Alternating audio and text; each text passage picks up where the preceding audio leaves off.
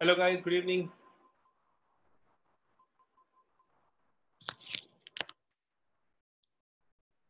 Yeah, so where were we in the last class?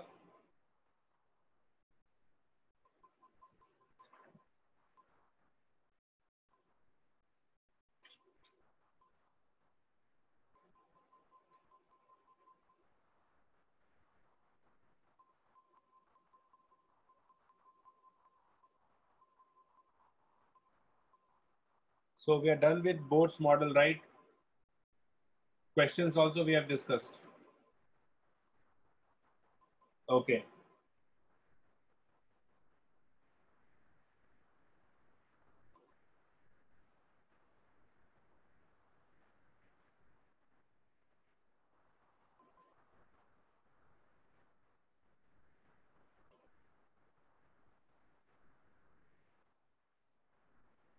Okay. Now in these 2-3 points, just you write down notes here.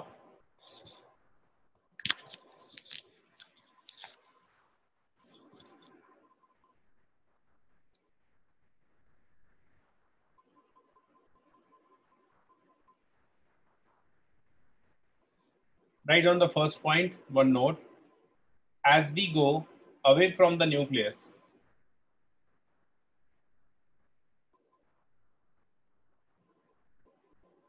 as we go away from the nucleus,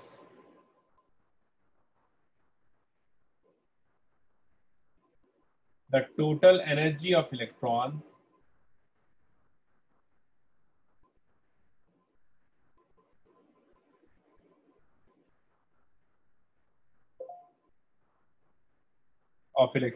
increases. The total energy of electron increases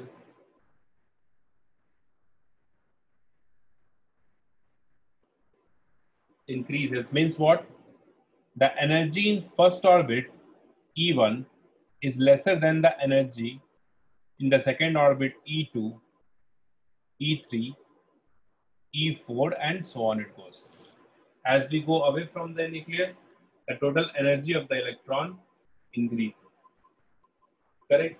So we know the formula of energy,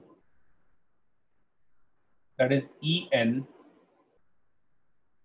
En is directly proportional to Z square by N square. This we have discussed. So at infinity, the energy is what? E infinity. The energy is directly proportional to 1 by this by 0, and hence at infinity the energy becomes 0 for an electron. So we can say at infinity the electron is no longer, it means since there's no energy it becomes 0, it means the electron is no longer a part of the atom. It is free from the atom. Okay. This has also been observed. Next point you write down.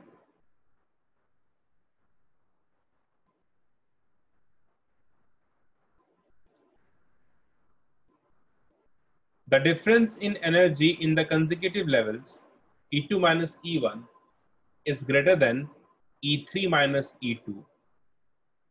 This is greater than E4 minus E3 and so on.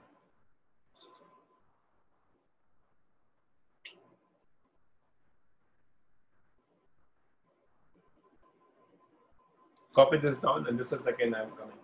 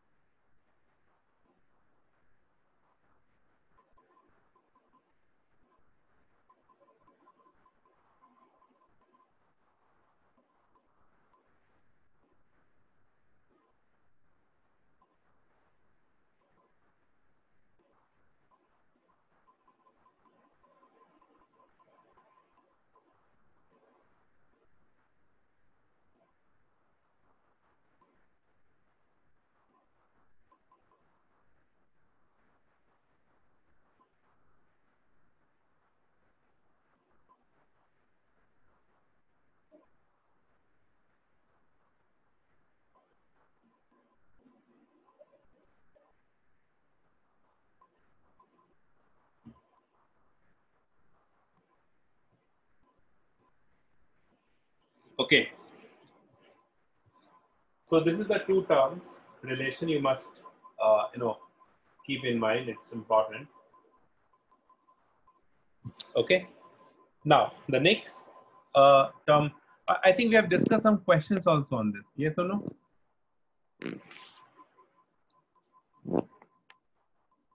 Regarding radius, velocity, energy. Yeah, some questions we have discussed.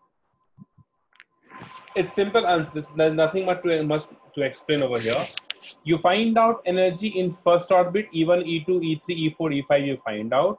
When you find out the difference between the two, like this E2 minus E1, E3 minus E2, and so on, you'll find out this order. Okay, means the difference between the first and second energy level is maximum. The energy difference is maximum over here, and it decreases as we go away from the nucleus. This is what we observe when you find out the energy. Got it, Ansh?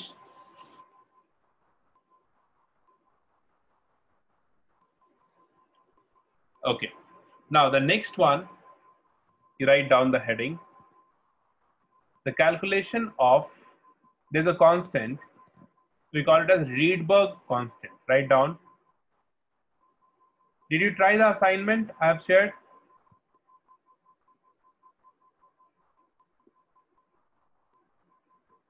Rydberg constant. If you do not solve assignment, there's no point of attending class simply. I'm telling you all. Okay. So whether you can do half of the assignment, you must do it. Don't come simply for the class.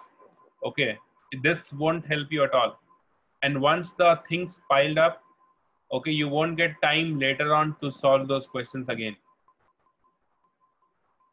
Yeah, understood, Gurman. We have just started, right? So obviously you will get some questions which we haven't done in the class till now, right? But don't worry with that. Whatever is possible, you do that. Like this one that you are talking about, BALMER series or not, we'll discuss it today, and then you can try it again. So if you get some questions which we haven't done in the class, you can leave that simply, and later on when we discuss it, you can do that again. Okay, right. So you must solve the assignment, all of you. Okay. If I do not ask every day, it doesn't mean that you don't have to do that. Okay. It is understood that you are attending the class, and then you are attempting the assignment. That is what the purpose. We share assignment after every class. Okay. It is understood between me and you. Correct. So calculation of Rydberg constant. Okay. So what is Rydberg constant? That means it is a constant term basically. Suppose if you have to find out the change in energy, delta E. So delta E would be what? It is E2 minus E1. Right? E2 minus E1. Between second and first orbit. Any two orbit we can take. Delta E would be this. Delta E is positive or negative? Delta E is positive or negative?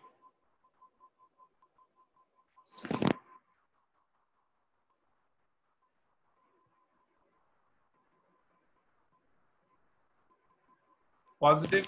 Why? Because E2 minus E1, E2 is greater than E1, right? So E2 minus E1 is positive. Just now we have discussed. Okay. Now you see, we have two different, energy level.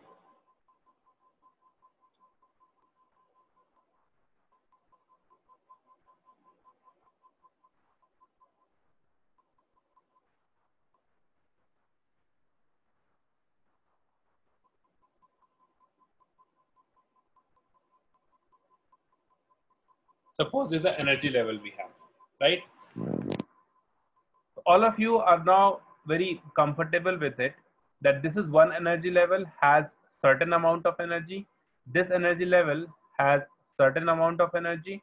Similarly, we have n number of energy levels has different amount of energy. So this energy here, it is more than the energy present in this orbit over here. Okay. So what happens if electron jumps from higher to lower energy level? what happens over here? If it is jumps like this, then there will be some amount of radiation comes out from this. Because it is higher energy level, it is lower energy level. When it comes from high to low, then the difference of this energy, this is delta E. This energy difference must come out in this process. Then only the electron comes from here to here. Further it comes down, again energy releases. Further comes down, again energy releases, right? So I'm talking about this delta E over here. Is it clear?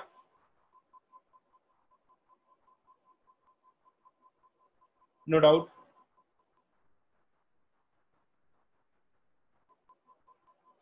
So when this, obviously, electrons are coming at a lower energy level, then some amount of energy goes out from the atom, and these energy comes out in the form of radiations.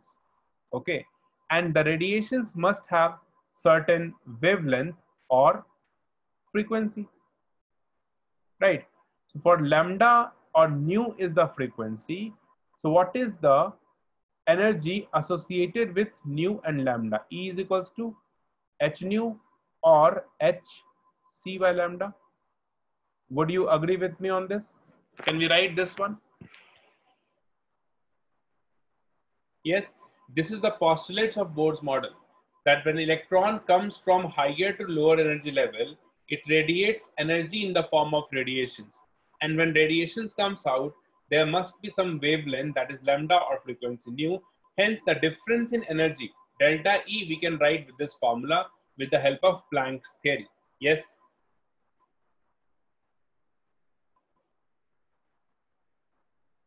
Okay. Oro is there? Oro? Yes, sir.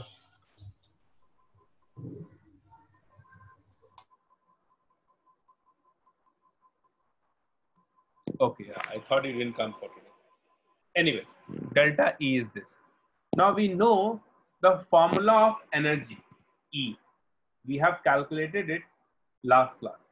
And the formula of energy, for your reference, I'll write down here. E is equals to minus 2 pi square Z square e to the power 4 mass of electron divided by n square h square. This is the total energy in any orbit. The formula was this. Okay, delta E we have to find out. So we can write down here delta E is h times nu, and that would be equals to E2 is n is equals to 2, or E1 is n is equals to 1. So for any one orbit, or better if I write down this as, let's take a general expression here. So I'll write down here what, just make a change over here. Let's write it down as n2 minus n1. Is it fine? Means from n2 to n1 it is coming. So this would be equals to, here I can write down with the help of this formula, minus 2 pi square z square e to the power 4 me divided by n2 square h square minus of the same thing 2 pi square z square e to the power 4 me divided by n1 square h square. Any doubt in this? Any doubt in this? So h nu becomes again hc by lambda, and this would be equals to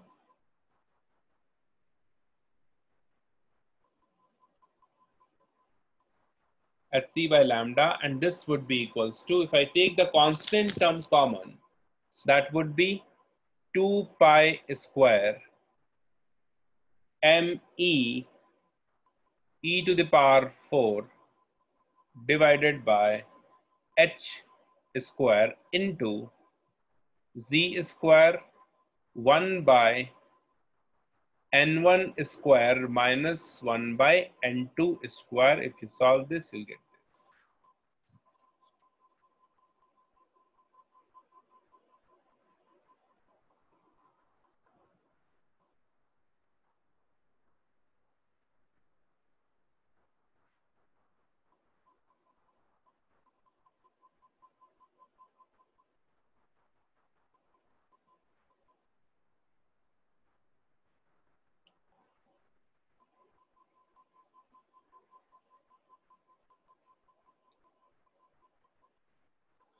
Okay. Now, if I find out 1 by lambda from this, 2 pi square me to the power 4. If I find out 1 by lambda from this, then what we get, you see. 1 by lambda is equals to 2 pi square me e to the power 4 z square ch cube into 1 by n1 square minus 1 by n2 square.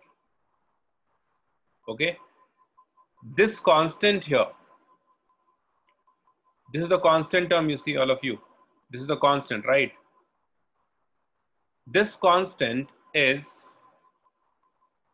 the Rydberg constant.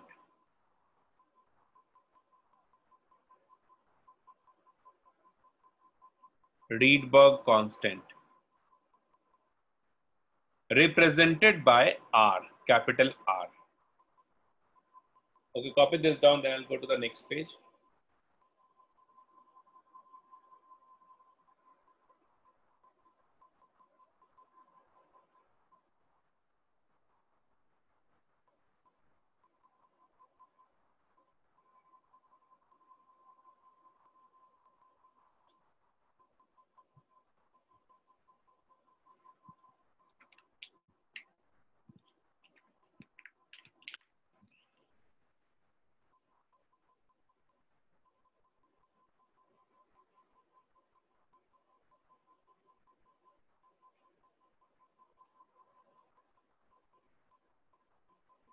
Constant is defined like this only, Kshitij.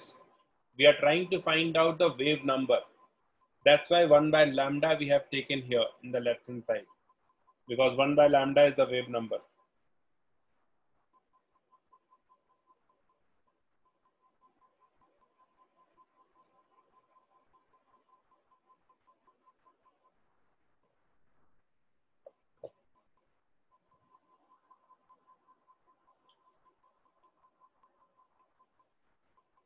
Okay, fine.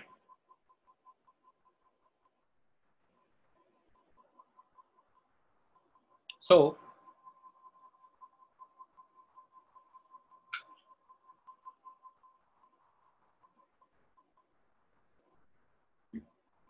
okay. So the expression for R, the Rydberg constant we get here is 2 pi square me e to the power 4 z square divided by ch cube. So for hydrogen atom, if I write down, for hydrogen atom, the Rydberg constant R is represented by RH for hydrogen atom. And this would be equals to 2 pi square me e to the power 4 1 square divided by ch cube, because atomic number is 1. So RH is equals to 2 pi square me e to the power 4 ch cube. This is the Rydberg constant for hydrogen. Okay, and hence for all other atoms, Rydberg constant R is equals to RH z square. This is the Rydberg constant for all other atoms.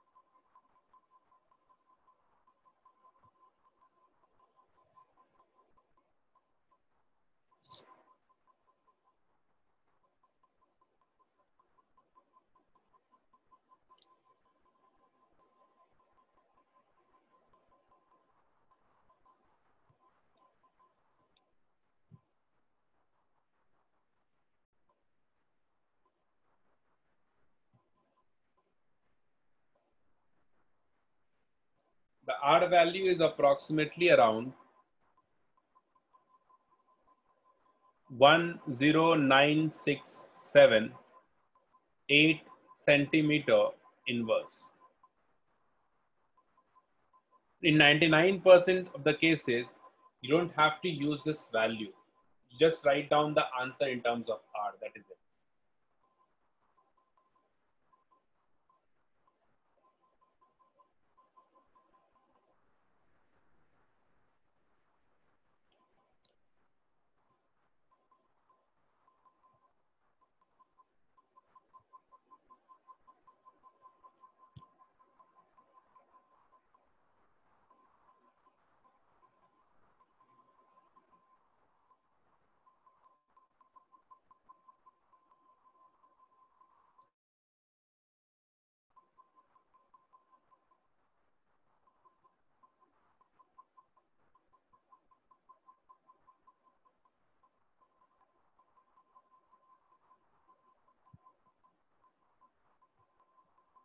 Done?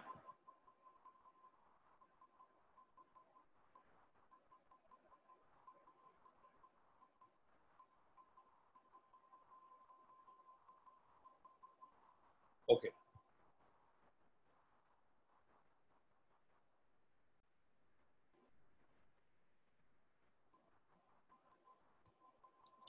Okay. Before going to the next thing, let us understand first the spectrum. We have already discussed the spectrum, but there are different types we have for this. Not very important, just you need to understand one thing here, that is it. Absorption and emission spectrum, you have to understand, that is it. Write down the heading spectrum. Write down. It is defined as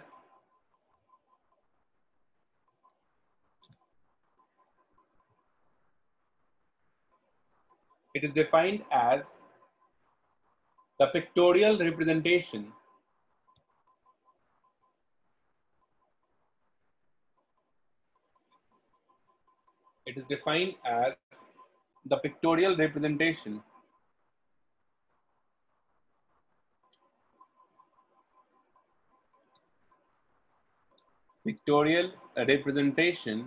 of arrangement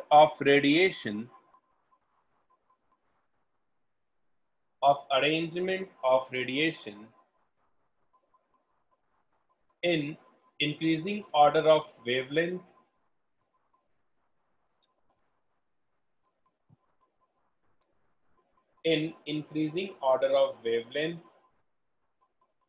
or decreasing order of frequency.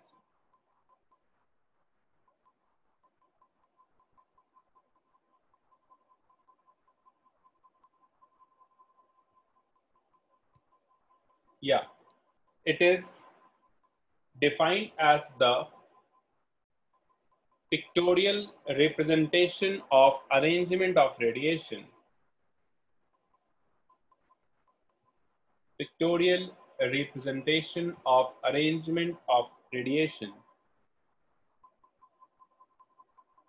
in increasing order of wavelength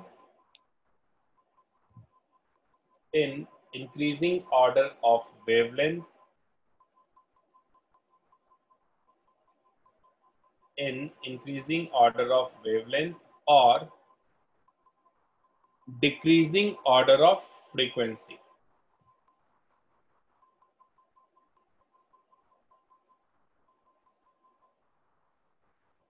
In increasing order of wavelength or decreasing order of frequency.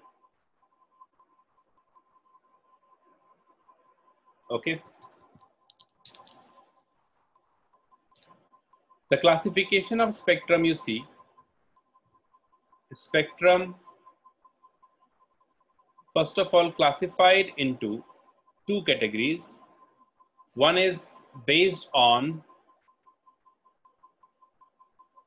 nature, and the other one is based on origin.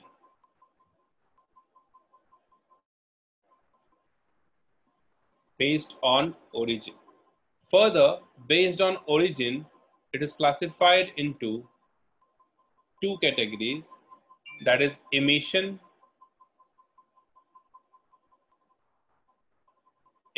spectrum and absorption spectrum.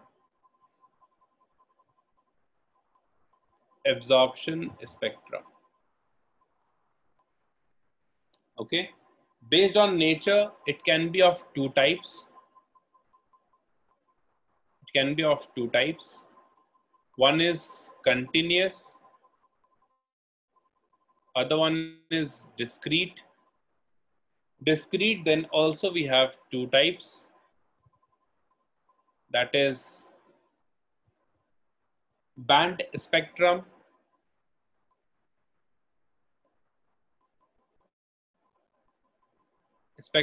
and line spectrum.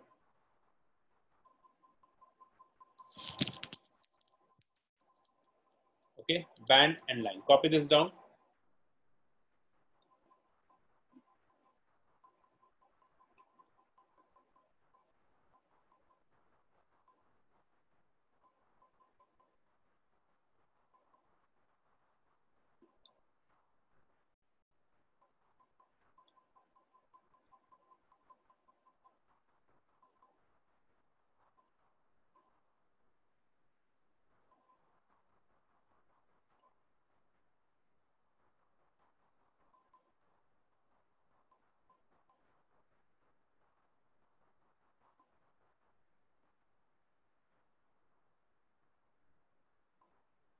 Okay, so all these things, definitions, I'm just telling you, you don't need to write down this because it's not important.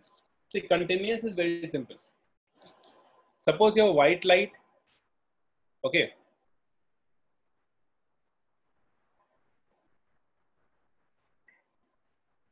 prism, and you have a white light, correct, white light. When it passes through a prism, it gets split into 7 different colors, right? So you get a spectrum over here of 7 different colors. This spectrum, in which all the color VIBGYOR are continuous one after the other, it is called continuous spectrum. Continuous spectrum.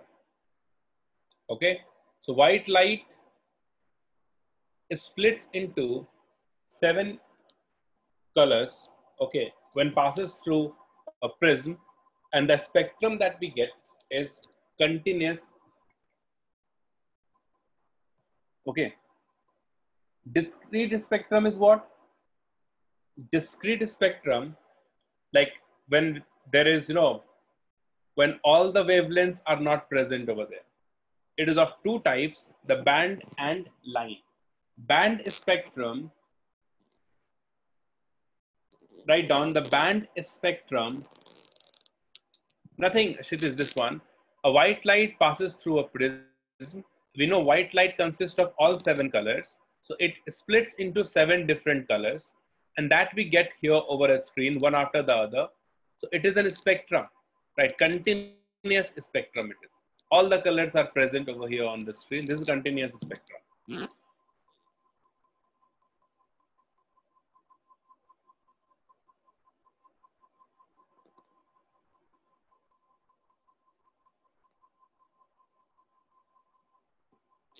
Okay, now next write down band spectrum. It contains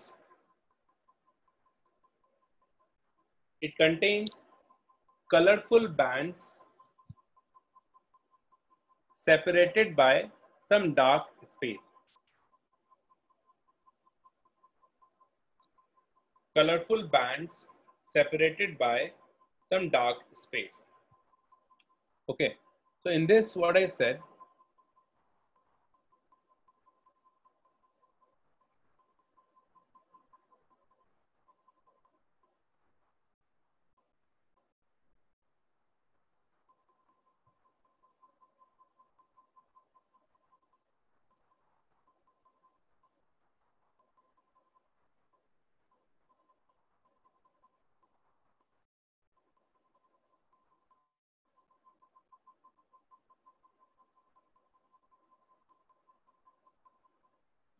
Like this, the bands are present. So these are what? These are colorful bands. Okay. These are colorful bands present over here of different colors. And in between these bands, we have dark space present.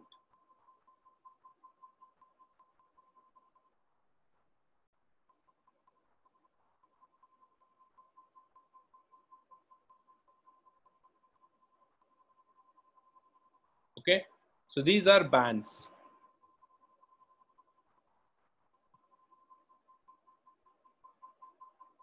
And this space here, this space between the two bands are the dark space we have.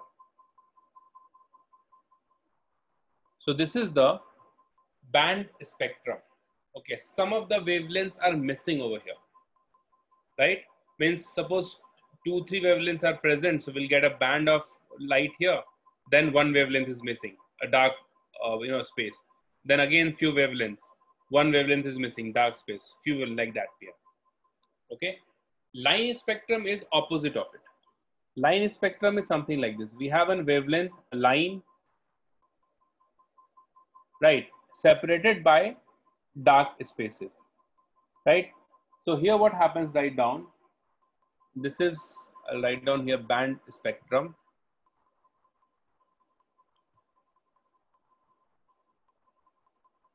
So band spectrum, the colors are present in the form of bands, okay? And we have a thin layer of dark space. Line spectrum, here the colors are present in the form of a line. One plane, one single line will be there. And all these lines are separated by dark bands, okay? Opposite of it. So write down, this is the ordered arrangement of lines. This is the ordered arrangement of lines of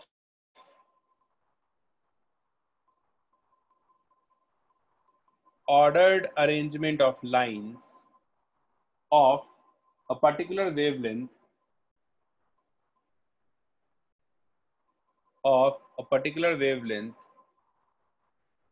separated by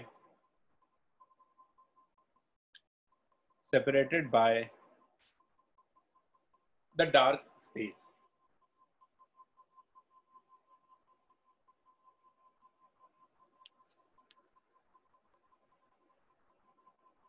Okay, separated by a dark space. Now you see, this line spectrum is obtained from an atom.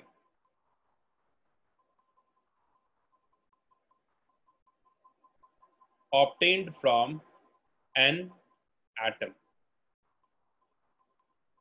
And this band spectrum is obtained from a molecule.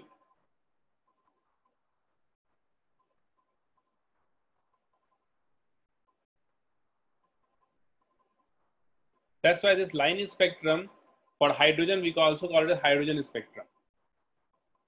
Okay.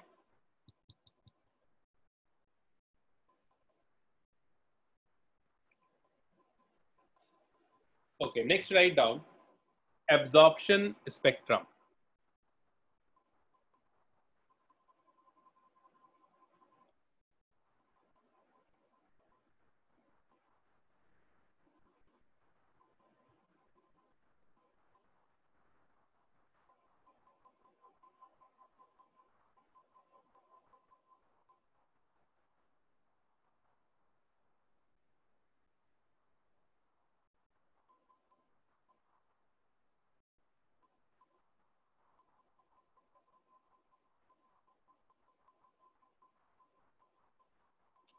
Okay, so absorption spectrum is something like this. I'll just draw a diagram. You also copy this down and then I'll explain it.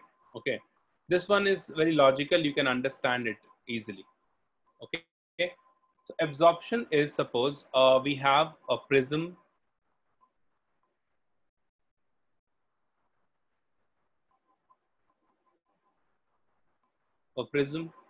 And this side we have a screen.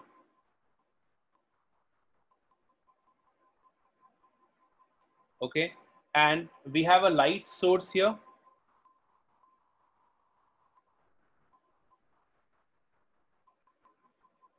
We have a light source, and there is a gaseous particle, any particle present over here, any molecule, any solution. Okay, so any solution present over here, suppose like this, in this a solution is present. Okay, so this is what we have. This is the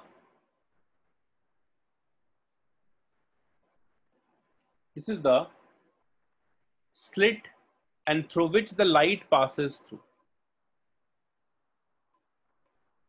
Let me finish this diagram. I'll explain what is happening here. Or simply you can also understand we have basically a light source, that is it, nothing much. Okay, and this light from here, it passes through this solution. Okay, and then it goes on to this prism, and here what happens? Here the white light splits into its component. Okay, this splits into its component like this, comes down,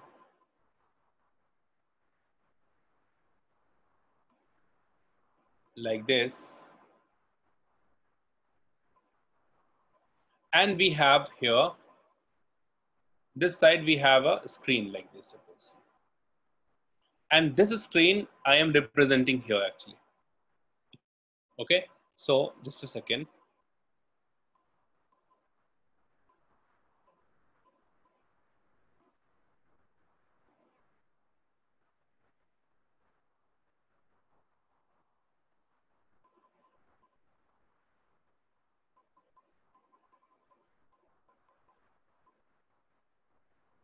This goes over here, then this goes over here, it deviates like this, deviates like this,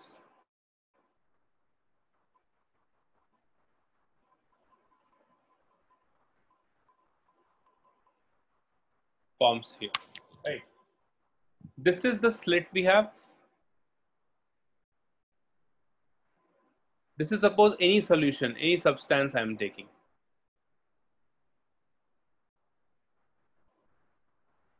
This is the prism, and this is the screen we have.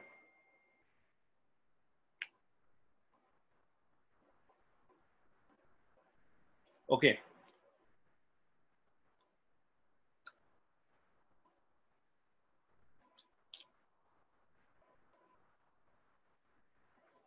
So what we observe here, that we were expecting all the 7 colors over here, because it is a white light consists of all 7 colors.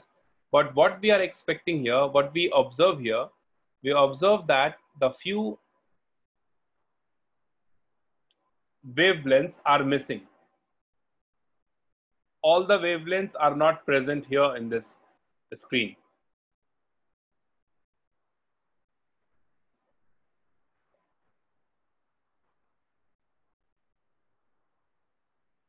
Okay, the few wavelengths are missing. Few wavelengths are present over here, but few are missing on this screen. So this, suppose these are the wavelengths present, and here we have the dark space. It means here the wavelength is we are not getting these wavelengths over here after the prism. So since here we have white light, okay, so it contains all the 7 colors, but when it passes through the substance and then the prism, and then few wavelengths are missing over here. So here we have all wavelengths, and here we are not getting all wavelengths. It means some of the wavelength has been absorbed, yes or no? And which one, who is responsible here to absorb the wavelength or light?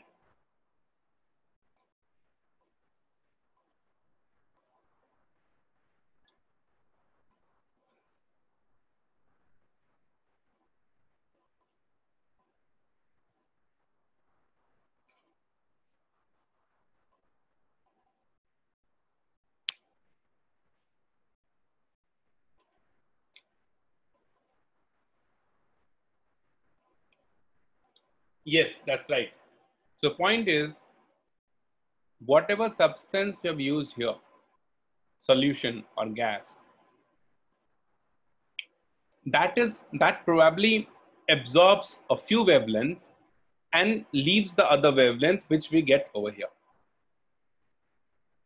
Right? So obviously the substance we are using here, it is responsible for the absorption of those wavelengths. This spectrum that we get here, where few wavelengths are missing which has been absorbed by the substance here, this we call it as absorption spectrum. Okay. Now to confirm this, that whether this substance only have absorbed this wavelength, what we have done, we have taken the same substance, and when we heat this, it emits the same wavelength which was missing over here. This confirms that this substance absorbs a few wavelengths, and the spectrum that we get here is called absorption spectrum. And when we heat this, we get the same wavelength which was missing over here. That confirms our theory over here. And the wavelength that we, and the spectrum that we get here, when we heat this, the spectrum that we get here, which includes all those wavelengths which were missing over here in absorption spectrum, which were missing in the absorption spectrum, this is spectrum that we get, we call it as emission spectrum. Right? So when we heat this, the spectrum that we get is emission spectrum. This one is absorption spectrum. This is just for you to know this. They won't ask you any question on this.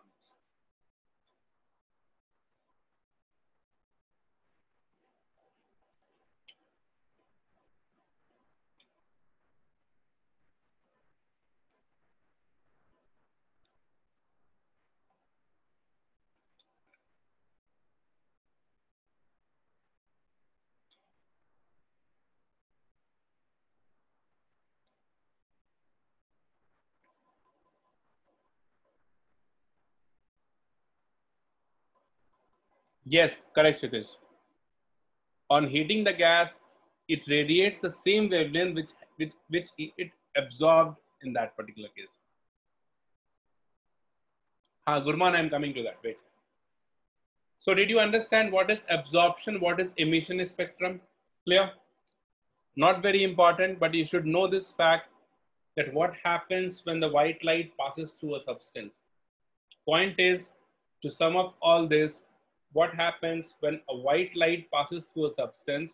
The substance absorbs few wavelengths, not all. Right? This is what the discussion we have done. Yes or no?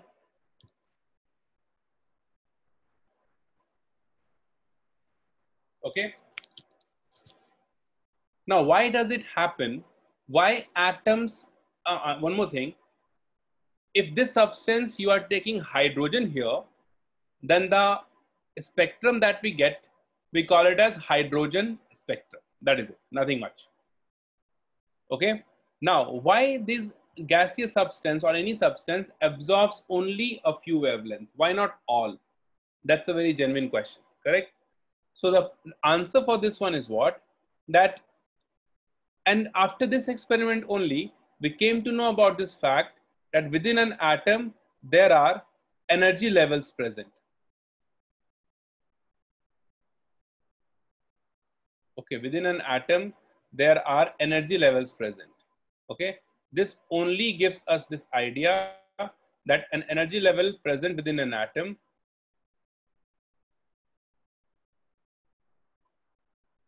all these are energy level. We have discussed this.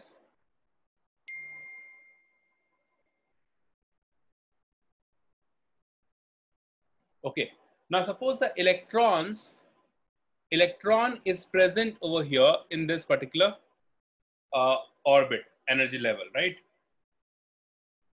What we have done, then a white light passes through this,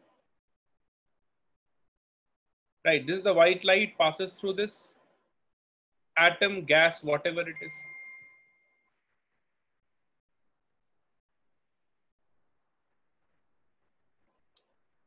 So this is the atom of the substance and white light passes through it. Okay. Now what happens? This light consists of different wavelengths. And with different wavelengths, we have different energies, because E is equals to hc by lambda. So when lambda you change, energy will also change. Actually, when white light passes through, there will be interaction of electron and the photon of all those wavelengths, right? So it absorbs only those wavelengths corresponding to that if energy level is present in the atom. Suppose corresponding to this energy level, the atom electrons absorbs energy, then this will jump to the next higher energy level. Further it absorbs energy, it will jump to the next higher energy level. So electron absorbs only those wavelengths corresponding to that the energy level is present within the atom. Are you getting it now? If suppose there is a wavelength, that wavelength gives some amount of energy to this electron, the electron will have certain amount of energy when it takes that particular wavelength. Corresponding to that energy, if the energy level is not present within an atom, then the electron won't take that particular wavelength, it will radiate that wavelength completely. Did you get it? So why these electrons absorbs a particular wavelength? Because there are different energy levels present within an atom. It absorbs wavelength, jumps to the next higher energy level, again absorbs, jumps to the next higher energy level. If that energy level is not present corresponding to the energy of the electron, it won't take that particular wavelength. Then you need to find out, we need to find out n for that, Pradyul. N value, if you find out, you know the orbit.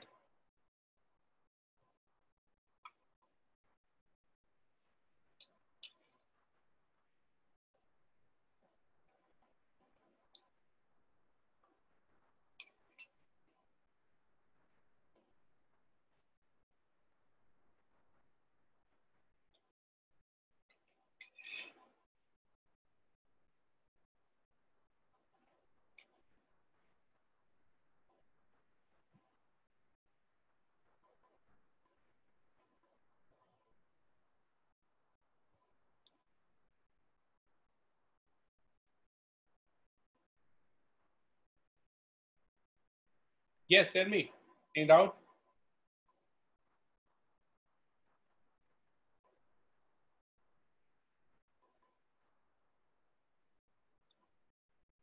So this is the spectrum we have. Most of the light, they passes through the atom.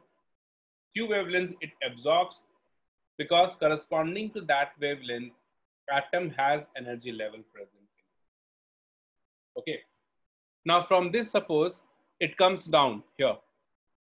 Then some wavelength it radiates corresponding to this energy difference, again comes down. It again radiates some wavelength lambda 2, again comes down lambda 3.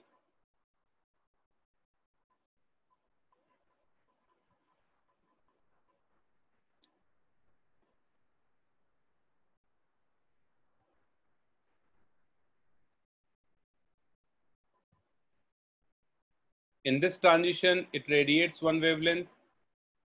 In this transition, it radiates one wavelength. In this transition, it radiates one wavelength.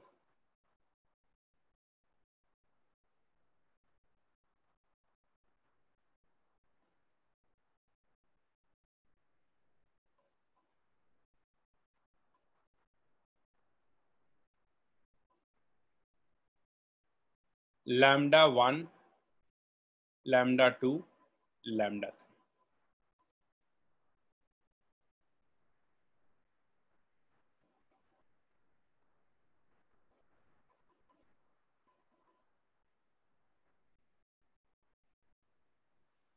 No, atom radiates energy when you heat it. That's why you see an iron rod you heat, it changes color continuously, right? And finally it becomes blue, because it radiates radiations when you heat it. In NCERT, you study this, the Planck theory, that this phenomenon, it is discussed over there. When you keep on heating an iron atom, it changes color continuously because it is radiating energy.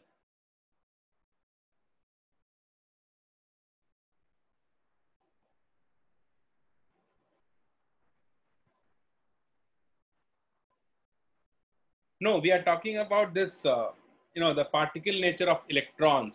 Okay, it's not like we are talking about general objects or any other matter. Okay, we are talking here about subatomic particles. So it will have a very different kind of behavior towards heat, and that is what we absorb. It's very simple example I'm giving you.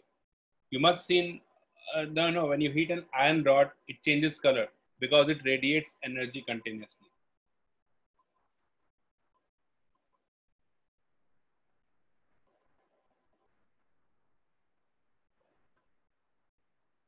Right, frequency decreases,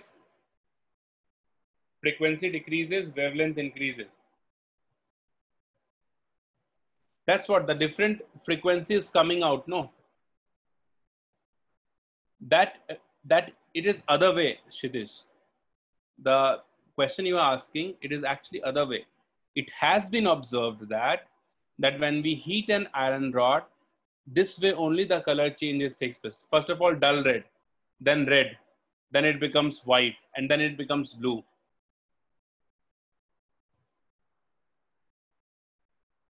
Right?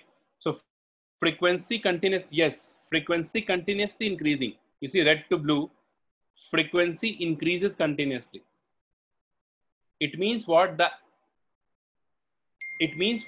frequency that we are receiving when you hit the iron rod, that frequency is increasing, and hence we are observing this as blue or white or anything else. Right? So this is the phenomenon we have. We observe this phenomenon and then we explain this. Okay, when we heat this, frequency increases.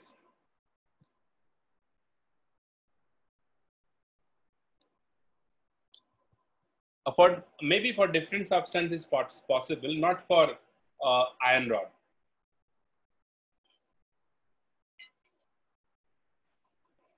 So it depends upon the energy levels of different atoms based on the atom, their electronic repulsion and everything. What is the energy level is there? Based on that, it radiates energy.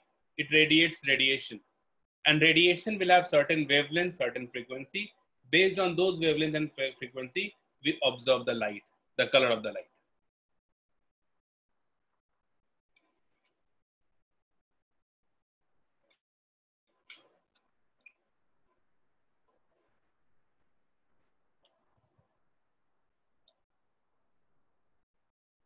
Now, so with this experiment, the hydrogen spectrum, we get to know about that the atom contains energy levels. And that is what the boards was talking about. What the postulates of boards was what? That atom present in an orbit, and it neither absorbs nor emits energy in that case. But if the electrons absorbs energy, it jumps to the higher energy level.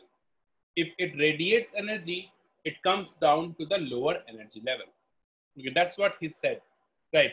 And this is what found to be correct when we have this spectrum analysis. When we did, we came to know this fact that within an atom there are energy levels present.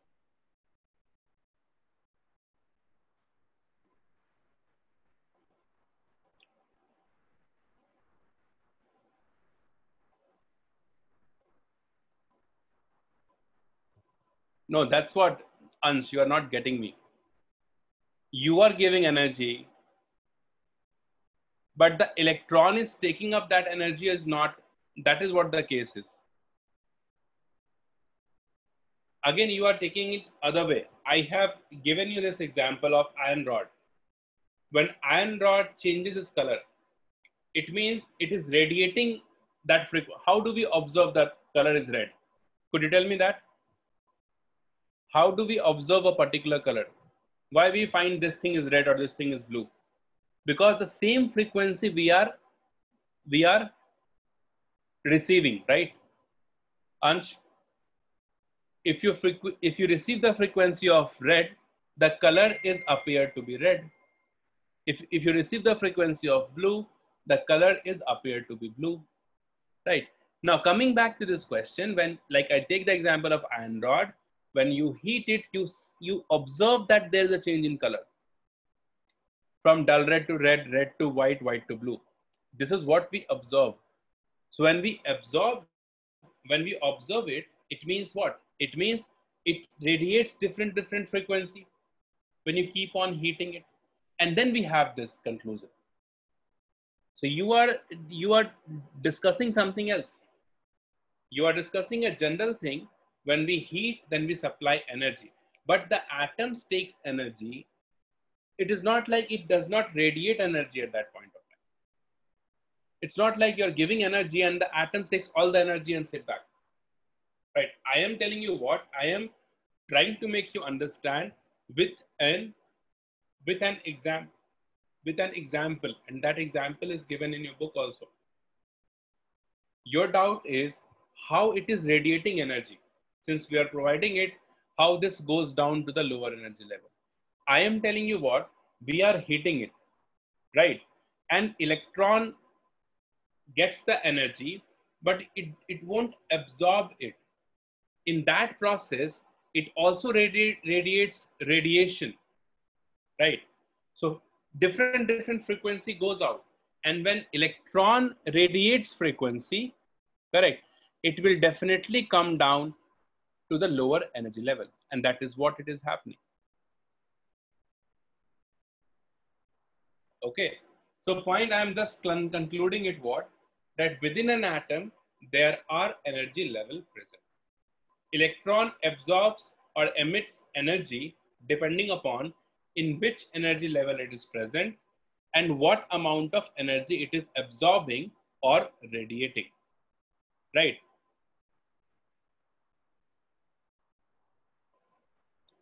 Now, based on this only, we can define the number of spectral lines.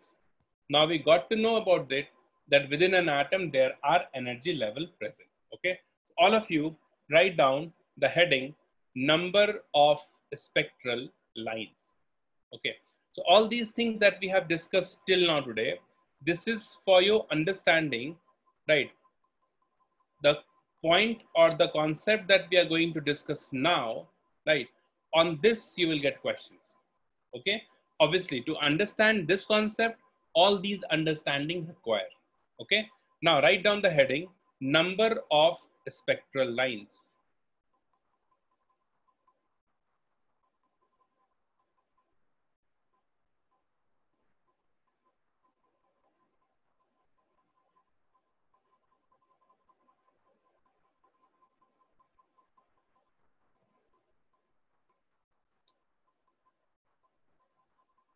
All of you draw this.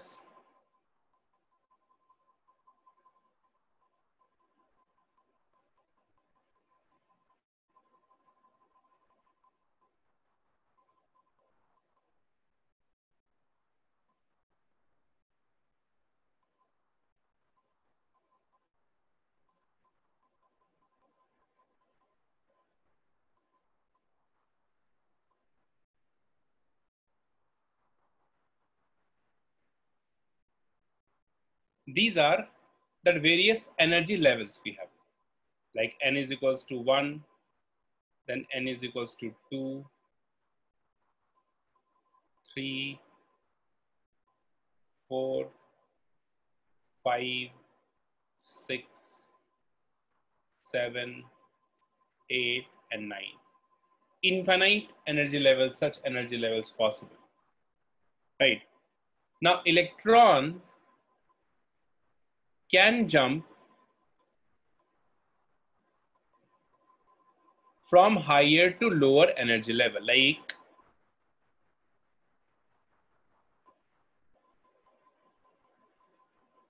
electron may come from this to this, right? From this to this,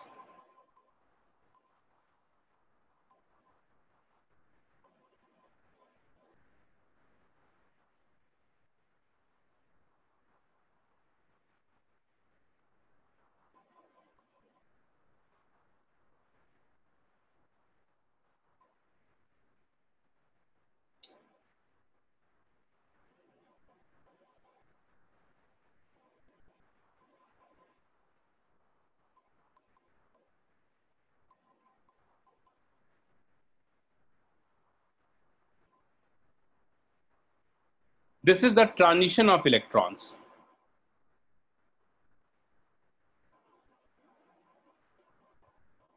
This is the transition of electrons from this to lower energy level. And this kind of transition is possible with here also.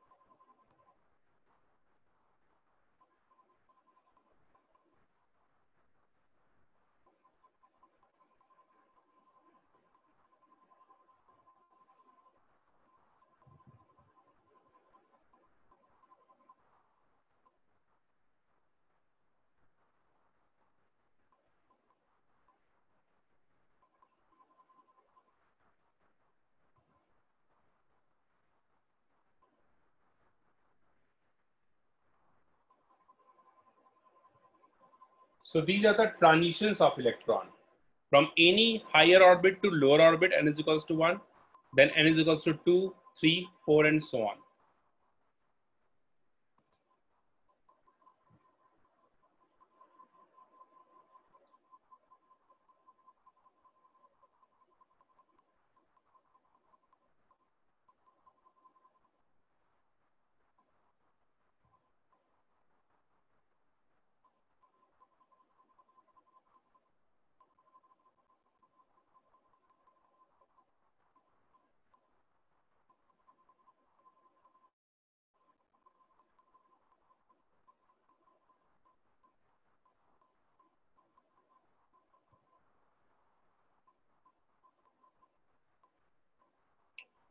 Okay. Now, when the electron jumps to, all of you have to draw this, okay? All of you. From any higher orbit, when electron jumps to n is equals to 1, okay? Obviously, from here to here, it will radiate one particular wavelength. 5 to 1 radiates one particular wavelength. 4 to this, one particular wavelength, and this. So in all these transitions, we'll get different radiations, right? So we'll get a series of wavelength here. And the series that we get here when n is equals to 1, final n value is 1, is we call it as LYMAN series. LYMAN, LYMAN series. When n is equals to 2, this is BALMER series.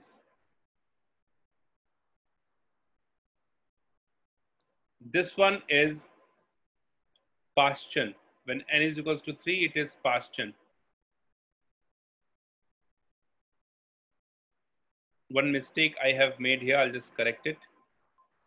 N is equals to 3 is PASCHEN. This should be 4.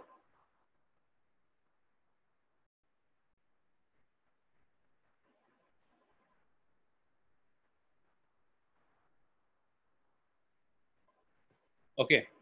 So, LYMAN, BALMER, PASCHEN, this is BRACKETT. And this one is PFUND. This one is PFUND. So this is the various series that we get.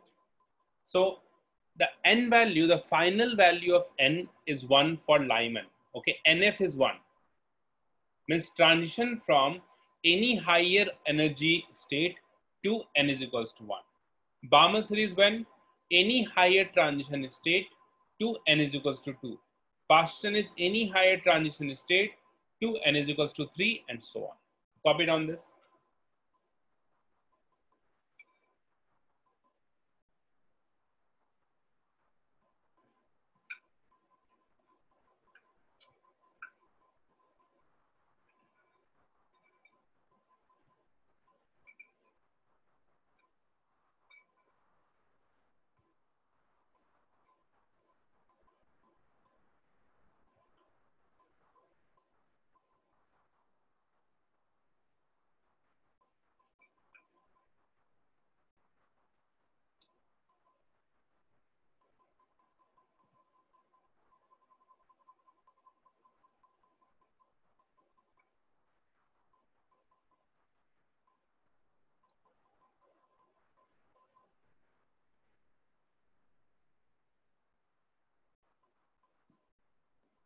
Let me know once you are done.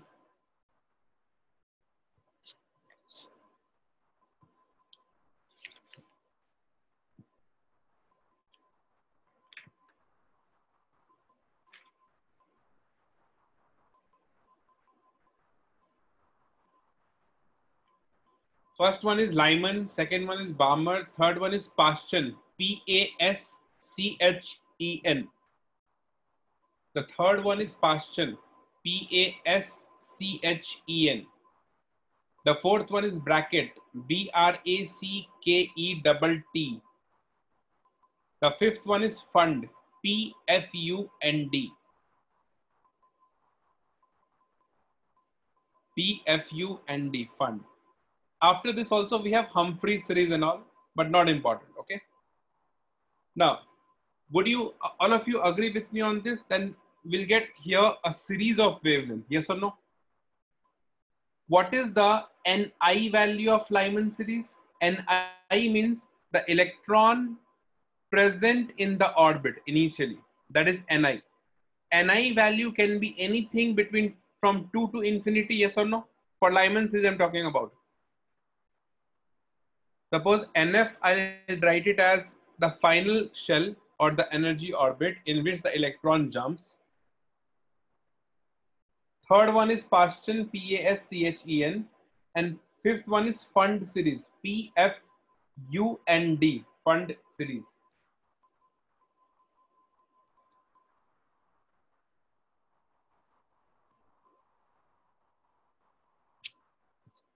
Okay. So suppose if NF is the final orbit, so for Lyman series, what is the value of Ni, possible value of Ni?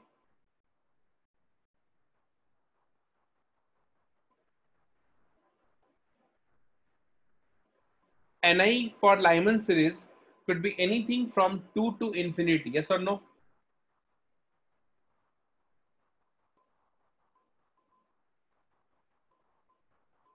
Yes, guys.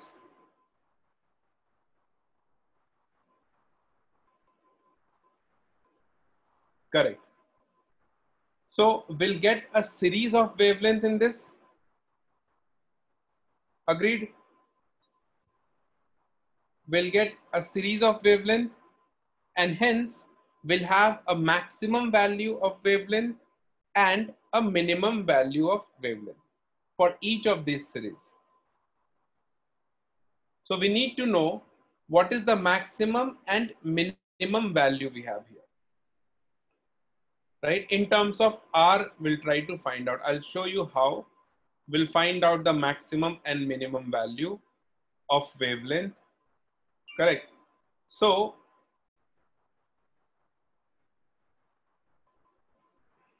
one second, guys.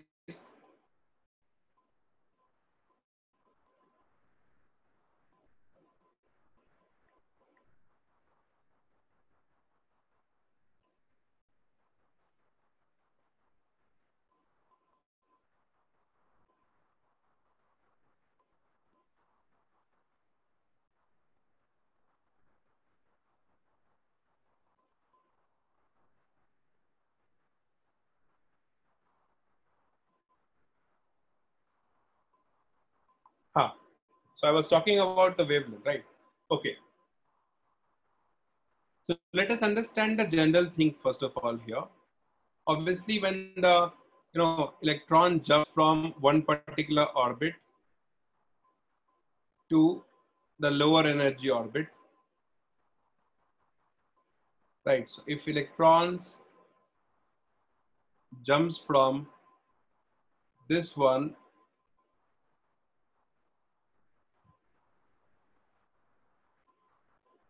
to this orbit, it comes down to the lower energy level to this orbit, then obviously it radiates energy in this process, right? Suppose it is Ni, the final initial orbit, and Nf, in which the electron jumps, the final one.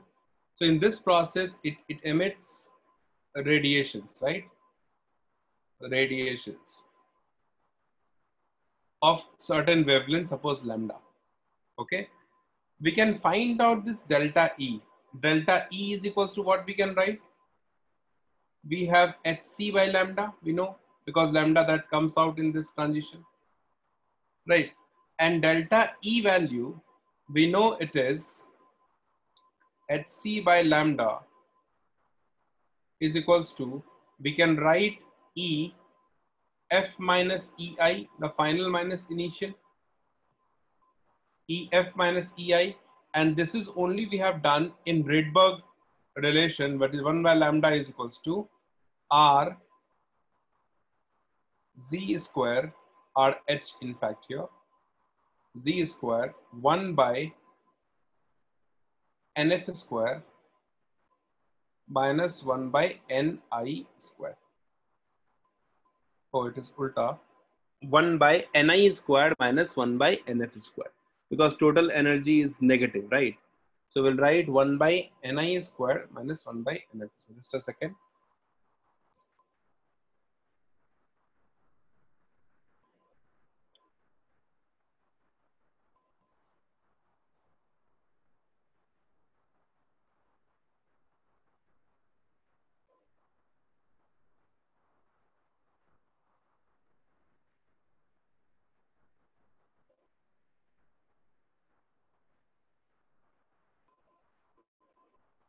Okay, we'll get this.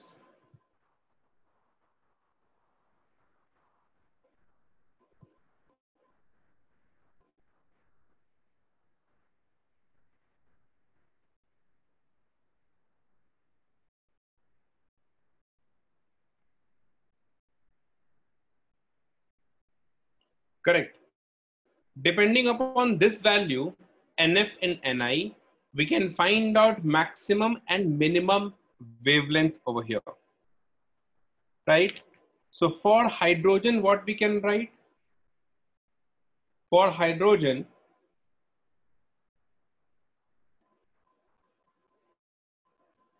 one by lambda, the radiation that comes out is equals to R 1 by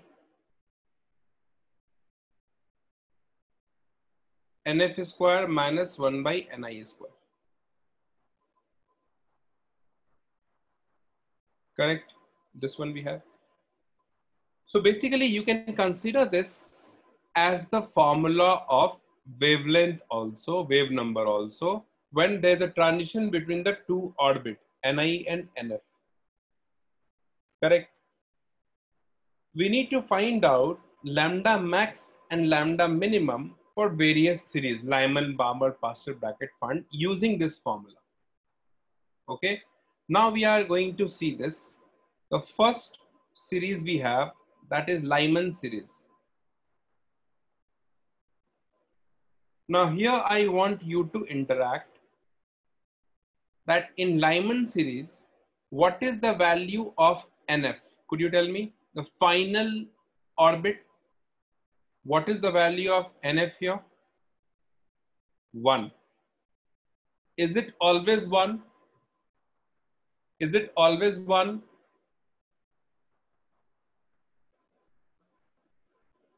Yes, it is always 1, because Lyman series is defined when the electron comes from to the first orbit.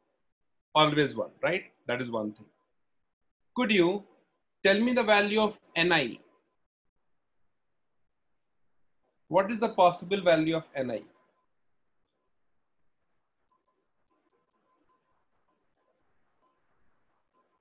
the possible value of Ni could be anything from 2 to infinity, so 2, 3, 4, 5 till infinity, right? That is a possible value of Ni. So we need to find out what is the value of Ni so that this wavelength that comes out in the transition, that becomes maximum or minimum. Okay, so let us try and understand this, how to find out the value of Ni. 1 by lambda is equals to R 1 by NF square minus 1 by Ni square. This is the formula we have. Okay, now for maximum wavelength, you see what we need to do here. For lambda max, correct? Maximum wavelength. R is a constant, NF is also only one. We cannot change that. We can change only Ni so that lambda would be the maximum. Okay, for lambda max, the value of Ni we need to analyze here. You see, if Ni is 2, that is the minimum value here, then 1 by this term would be the maximum, and 1 by this term would be the maximum. It means this term will be minimum, this term will be minimum, then 1 by lambda will be minimum, and 1 by lambda if minimum, then lambda would be maximum. So what we can say, for lambda max, Ni should be minimum. So it is inverse relation. Lambda max Ni should be minimum.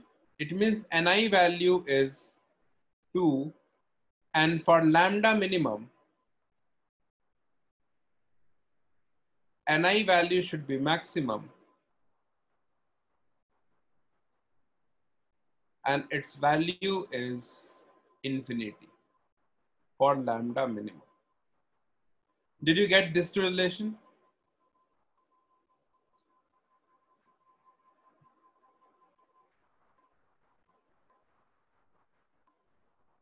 Tell me.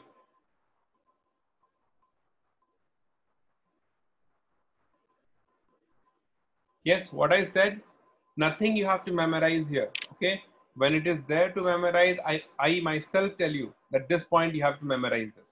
But here you don't have to memorize anything. Once you know this formula, R is a constant, NF value is also fixed. You can change only Ni. So we have to change Ni so that this would be maximum or minimum. Right.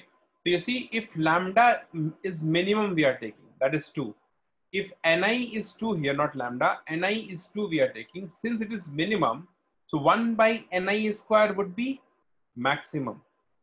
Hence, we are subtracting a maximum value in 1 by NF square. So when we subtract a maximum value, this term will be the minimum, since we are subtracting the maximum one. So this is minimum. It means 1 by lambda is minimum. 1 by lambda is minimum means what? Lambda is maximum. For lambda max, Ni should be minimum. For lambda minimum, Ni should be maximum. How many of you understood this? CLR you can type if you got it. Correct?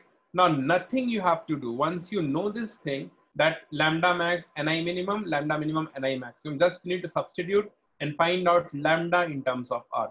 So could you tell me what is the value of, if I write down 1 by lambda max here, for example,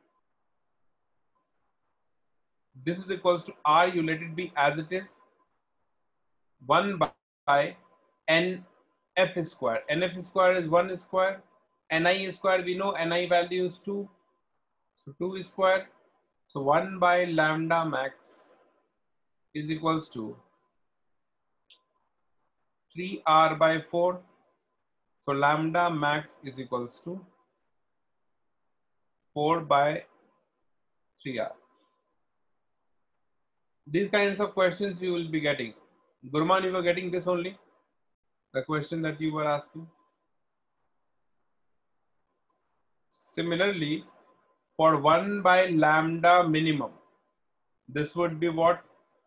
R into 1 by 1 is square minus 1 by infinity is square. That would be 0 only. So lambda minimum is equals to 1 by R. So you see, I have already told you that in this series, we'll get a series of wavelength, maximum and minimum. So wavelength falls in which range here? Less than equals to, the maximum value is 4 by 3R, and this wavelength, it falls in this range 1 by R.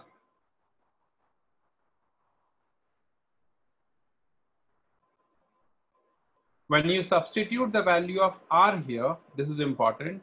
When you substitute the value of R here, you will get a definite range of wavelength, and that wavelength falls in ultraviolet region. This question also they have asked many times, that BALMER or LYMAN series falls in which region? So it is ultraviolet region, very important, must remember it.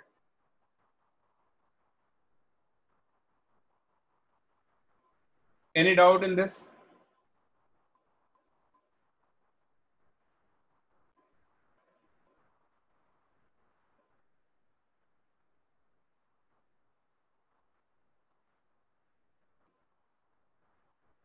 Tell me, any doubt?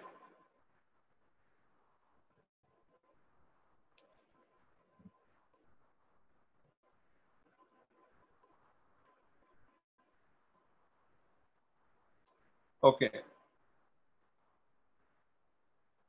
Now I want you to respond here. The second one is BALMER series.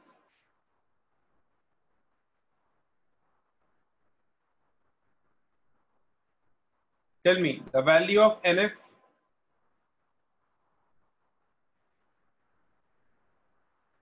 value of NF 2, value of NI could be anything from 3 to infinity, right? So 3, 4, 5, and so on. So for lambda max, what is the value of Ni? What is the value of Ni? 3. For lambda minimum, what is the value of NF? Sorry, Ni infinity?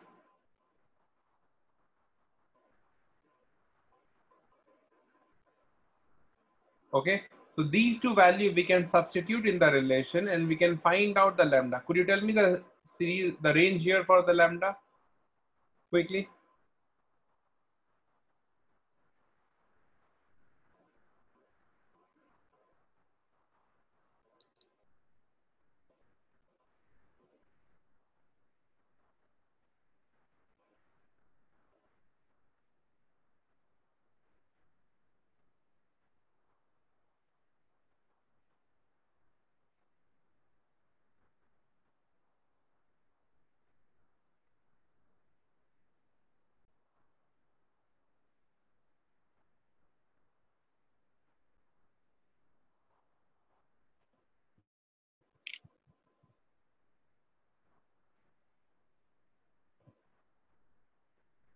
The value of lambda, it falls in this range, less than equal to 36 by 5R and greater equal to 4 by R here.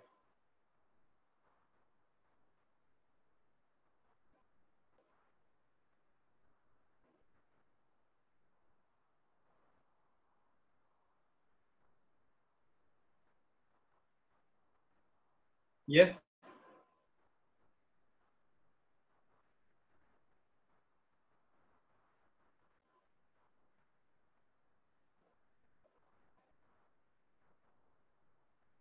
And this wavelength, if you substitute the value of R, this wavelength falls in visible region. This is the only series that we could see. Okay, others we cannot see.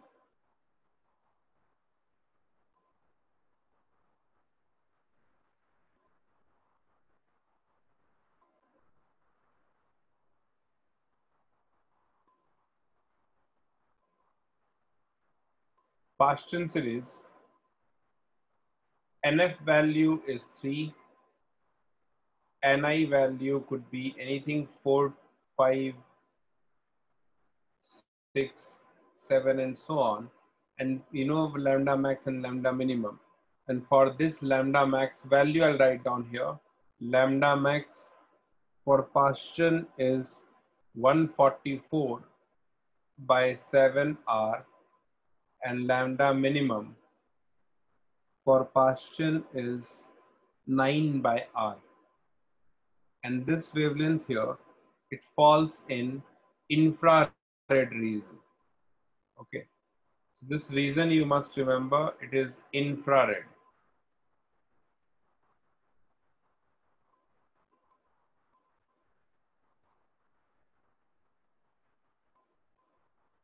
Next, write down bracket.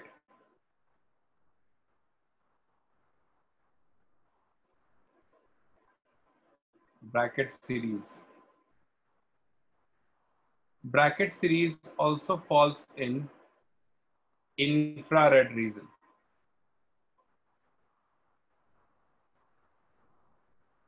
Infrared region. Okay, so NF is 4 here. NI could be anything from 5 to infinity. Okay, lambda max, lambda minimum you can find out here. PFUND series.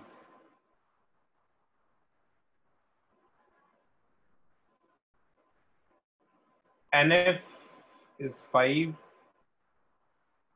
NI anything from 6 to infinity. Okay, this also falls in infrared region.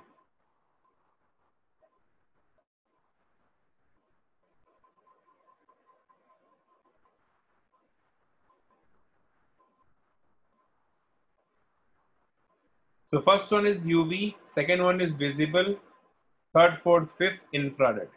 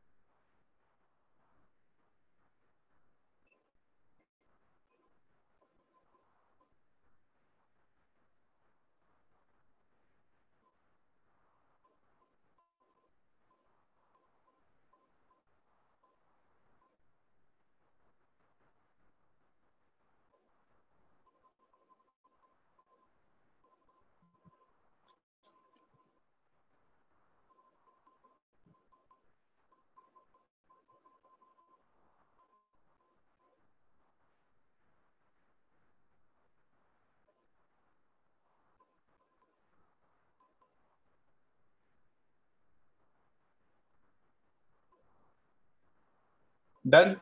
Finished?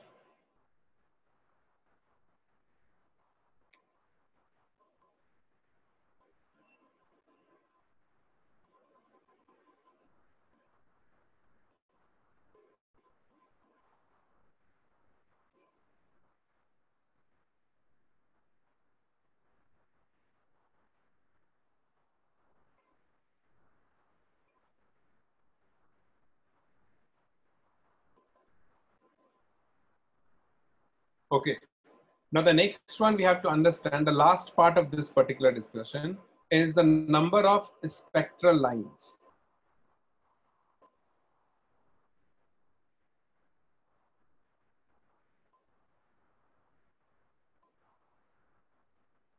What is the number of spectral lines? Let us understand this with an example.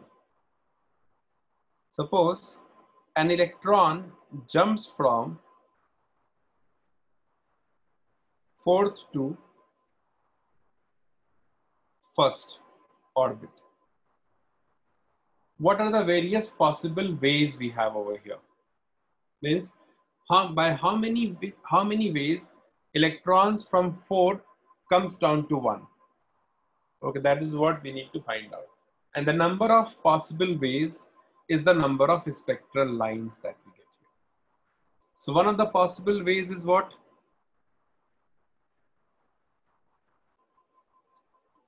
One of the possible way is first electron from 4 it will come to 3, then from 3 it will come to 2, and then from 2 it will come to 1.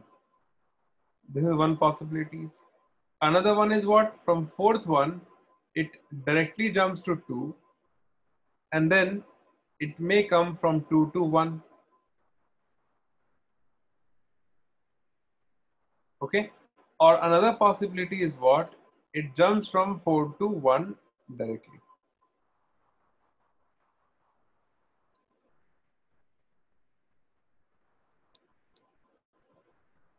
Okay, so like this, how many possibilities we have? 3 plus 2 plus 1. That is, there are 6 different ways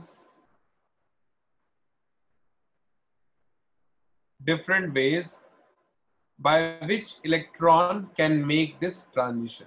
Hence, the number of spectral lines is 6 here.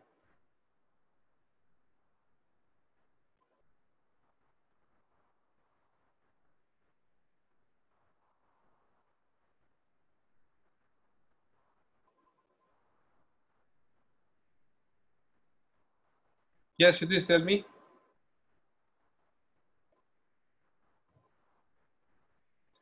Fifth one is also infrared auro.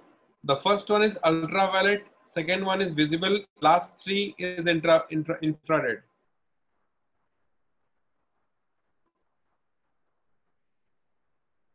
Ah, 4 to 3 and 3 to 1 we have discussed it. This is the way we have.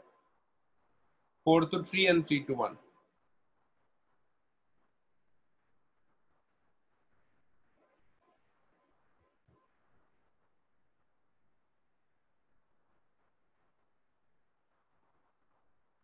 Ah, that way also you can go.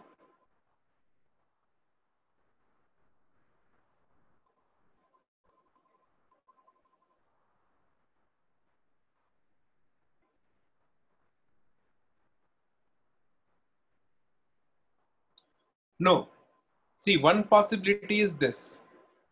We can jump from 4 to 3, 3 to 2, 2 to 1, 3 to 1 if you consider, right? 3 to 1 if you consider, that includes this and this also here.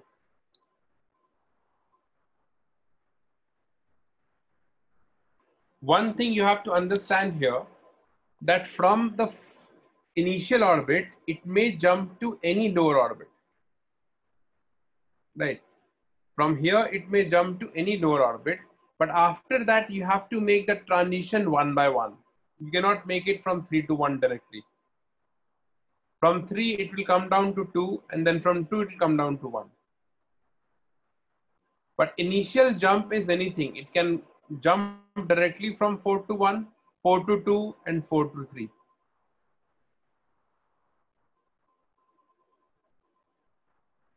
Yes, so lower one, we have to follow one by one step, and then the second step, and then the third one. Right? So this is how we can find out the number of spectral lines. But I won't suggest you to go by this way. Okay, there's a formula for this. The best way is to use that formula. Write down the number of spectral lines produced. In this case, only suppose if I am considering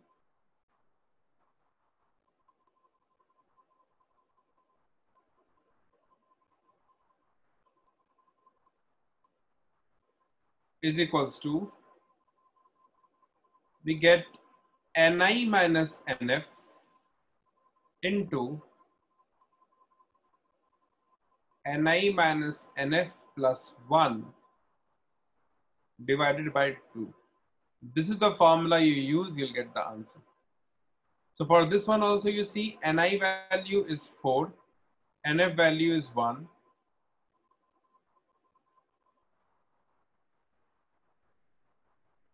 Answer is 6. Thus we use this formula and we get the answer.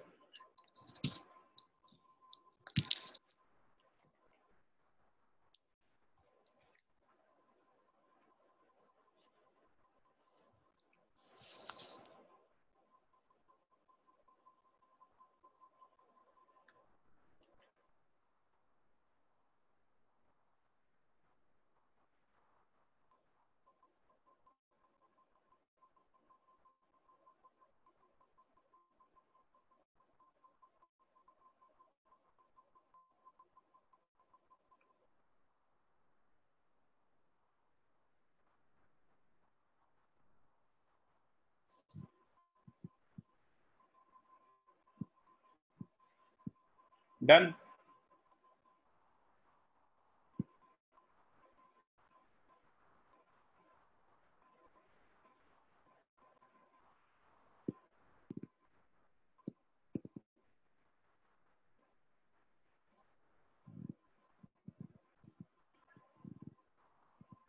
Yes, that is what we are getting, Shitish.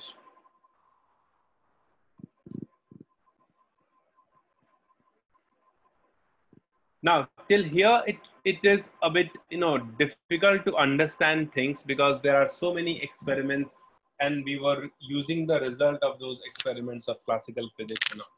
Now, from here onwards, we have done with the difficult part of this chapter. Difficult not in the sense of, solving questions, but again, to understand those things, all those basics, experiments which has been done in order to understand the property, those things is a bit difficult to understand. But in terms of solving questions, it is not that difficult. But now from here onwards, it is, easier than the things that we have discussed later, right, previously.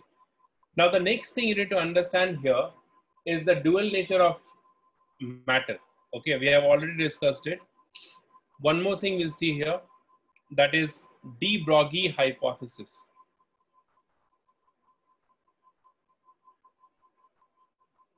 De Broglie hypothesis.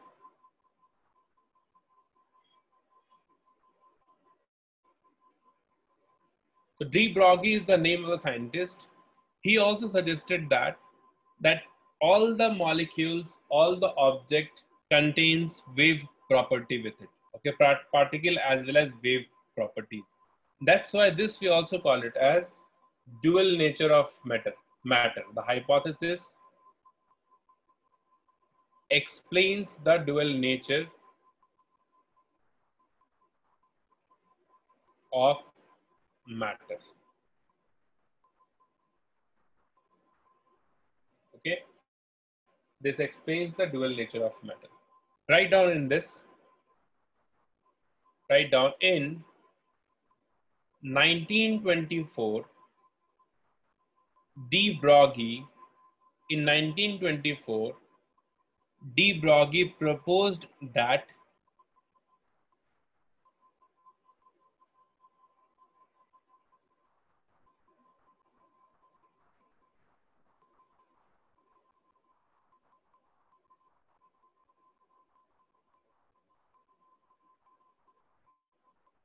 de Broglie proposed that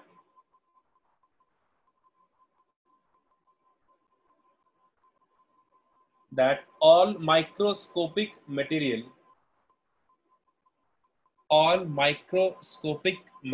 particles in motion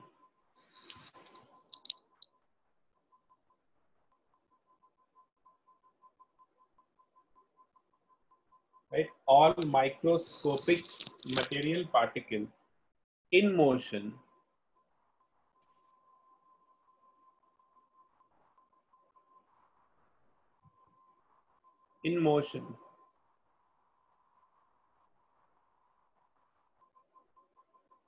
have dual characters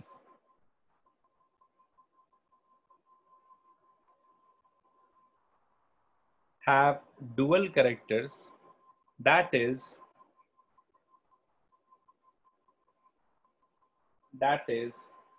the wave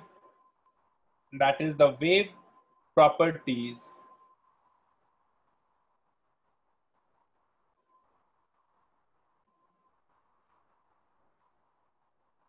that is the wave properties as well as the particle properties.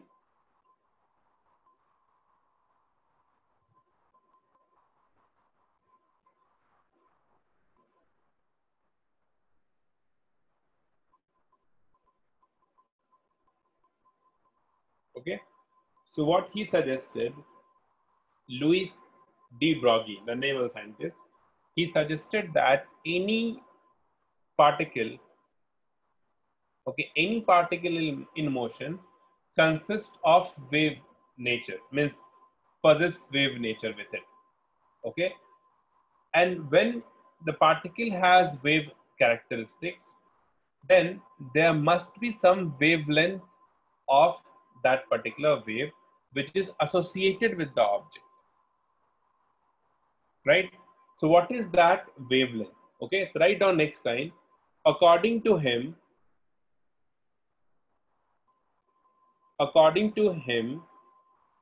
the wavelength associated with a particle of mass m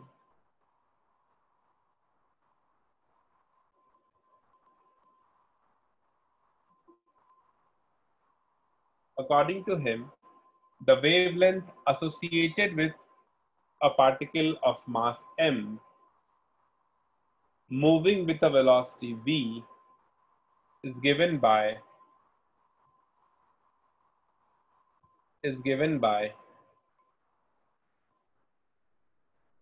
lambda is equals to h by p, where p is the momentum and h is again the Planck constant. Any mass m moving with the velocity v, the momentum is what? Could you tell me? Any mass m moving with the velocity v, what is the momentum? mv, h by mv. Okay, this we can derive with the help of Planck's theory and Einstein equation. Okay, so you see here, first of all, the formula of lambda we get, lambda is equals to h by mv. That is what we are going to use to solve the question. Okay, but how did he get this? According to Planck's theory, what we can write?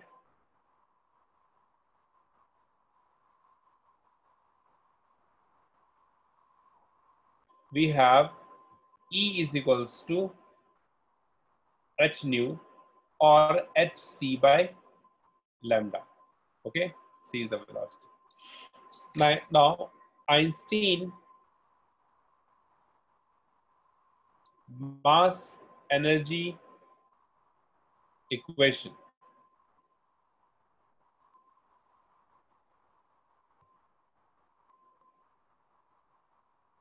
that is E is equals to mc square. If we equate the two, we'll get mc square is equals to hc by lambda. This is wave property, this is particle nature, mc square. So since the molecule contains both, so we can equate energy for both. So we get lambda is equals to h by mc. C is the speed of light, right? Velocity of light. So for any other molecules, any other object, we can write velocity as mv, and this is the wavelength associated with any mass m moving with a velocity v.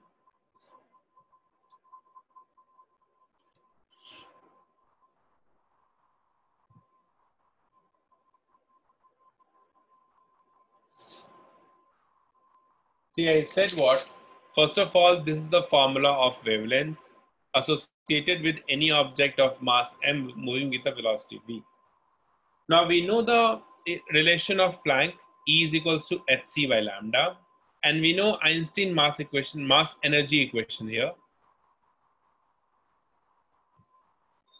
is E is equals to mc square. So this is the wave characteristics, lambda, wavelength associated with it. Energy is this, and energy of a particle is also mc square. E is equals to mc square. So these two energy terms we can equate, because he suggested what? That any particle consists both wave as well as particle nature with it. So E, when you equate, so it becomes mc square is equals to hc by lambda. And when you solve this for lambda is equals to, you get h by mc. For any object of mass m with velocity v, we can write lambda is equals to h by mv. This is the relation.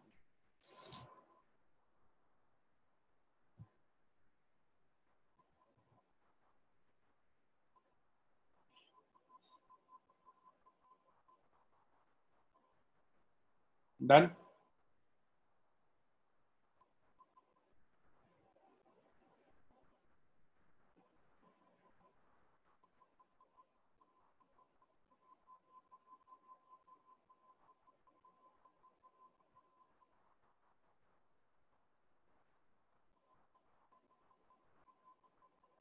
Okay. Now the basic formula is this only, but we can represent this in two different forms, and those forms are also important. Okay. See the formula that we get here, what? Lambda is equals to h by mv. So could you write down this lambda in terms of kinetic energy? What is kinetic energy? This is the first formula.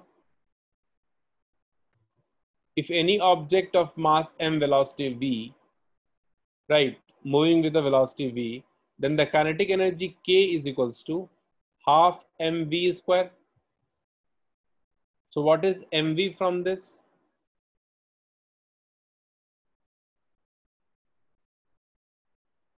Both you multiply by m and then 2 you multiply this side. So mv is equals to 2 mk. So hence wavelength lambda is equals to what? H by root under of 2 mk, where k is the kinetic energy. You must remember this. Okay, this k is the kinetic energy. This is also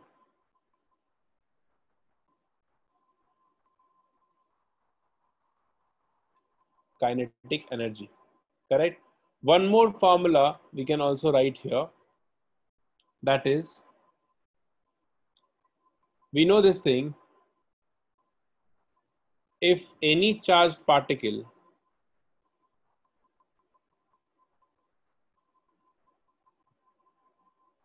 q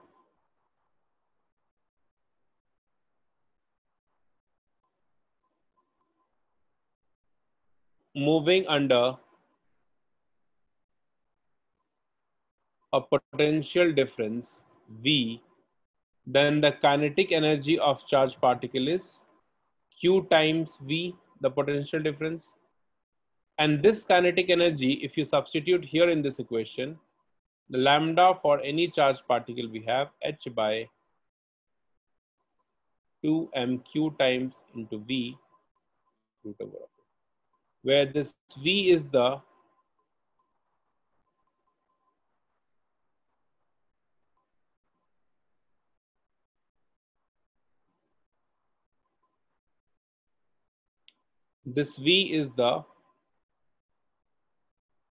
potential difference.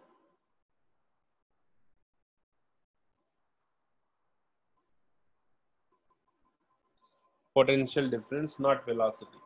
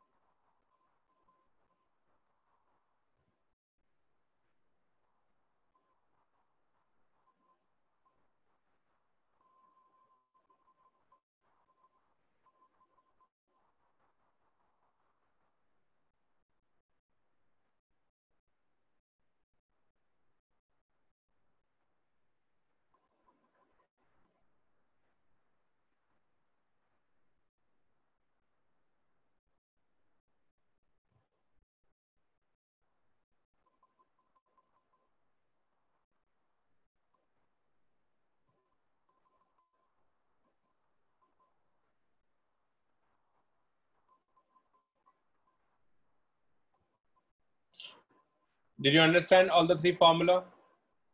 any one of these three formula you can use to solve the question depending upon the data given.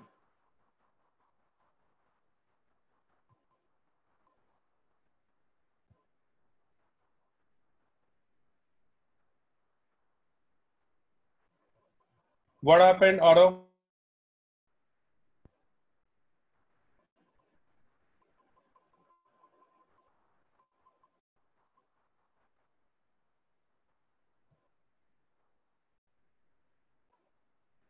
Yeah, I understood that, but what happened so special in the school today? Because every day you will have this thing, no, the school classes and all.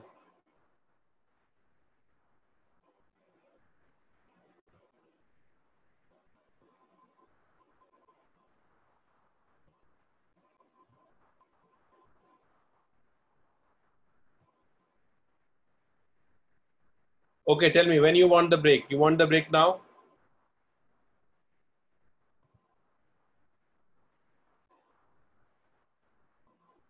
Okay. So tell me, all of you, just give me a suggestion. What time we should start?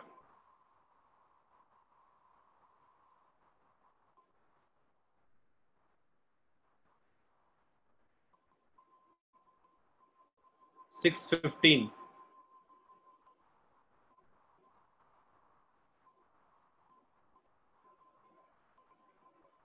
Okay, Oro is asking me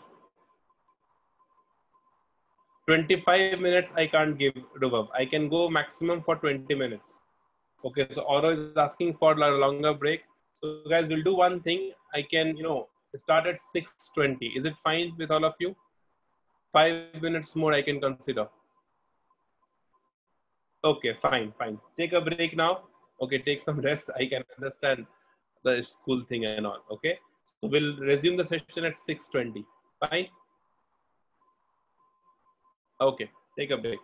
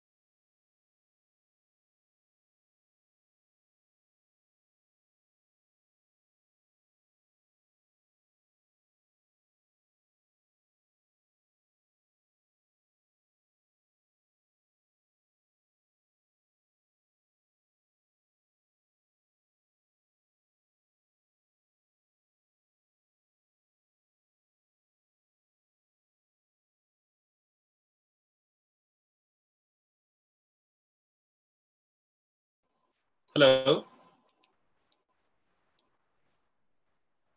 Yeah, guys, can you hear me?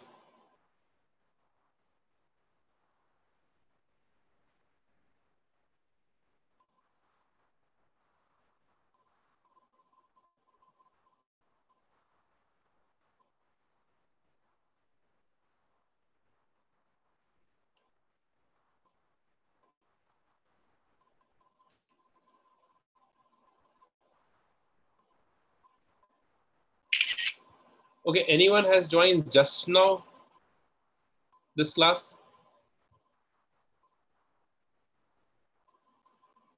Yes?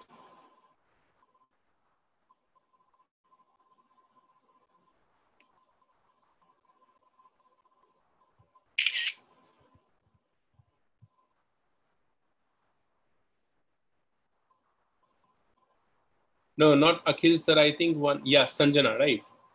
This is the first class, Sanjana?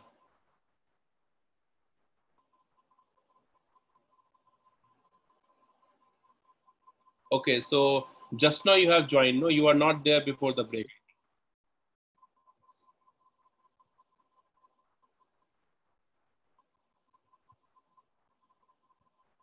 Okay, fine. So Sanjana, we are doing atomic structure, right? So you have missed, a few things.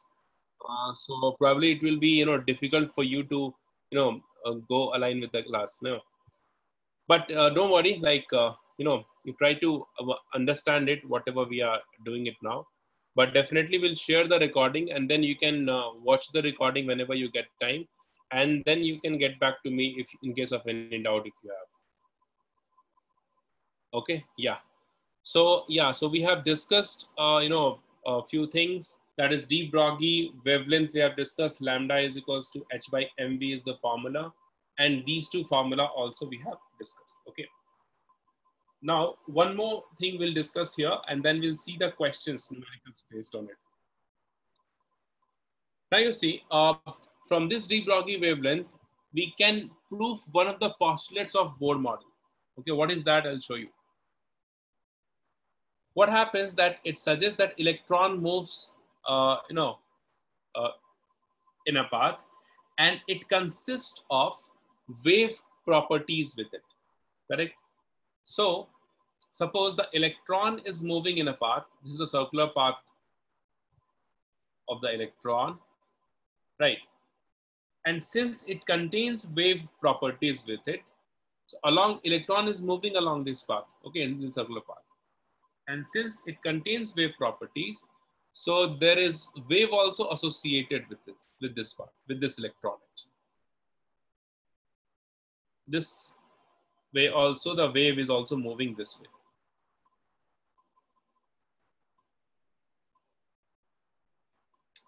Just a second.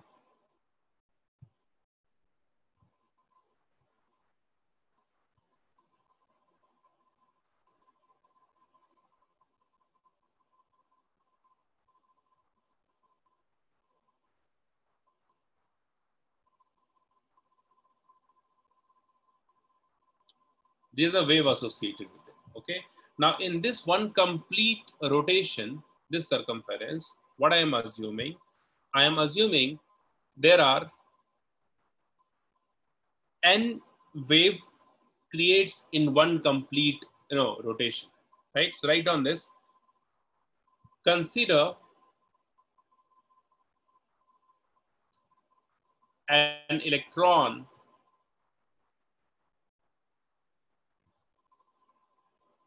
is moving in a circular path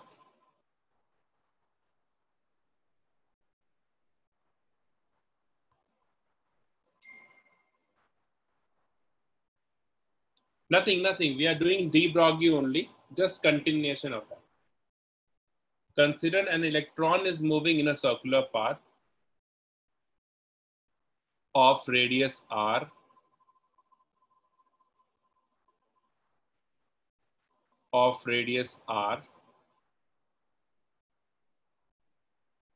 and in one complete rotation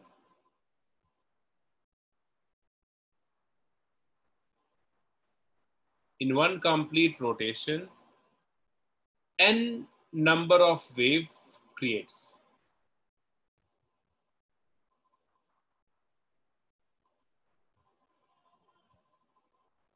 Like this, meaning what? From this point to this point, you see here, if you try to understand, I have just, I had already explained you how we define a wave here. So from this point to this point, you see, we have one wave, right? This distance is one wavelength from this point to this point. Now from this point to this point, you have another wave, right? Then we have another wave, another wave, another wave. So basically we have n number of waves creates in this. That's what I am assuming. So what is the circumference? Its radius is r, I am assuming. So what is the circumference for this? It is 2 pi r.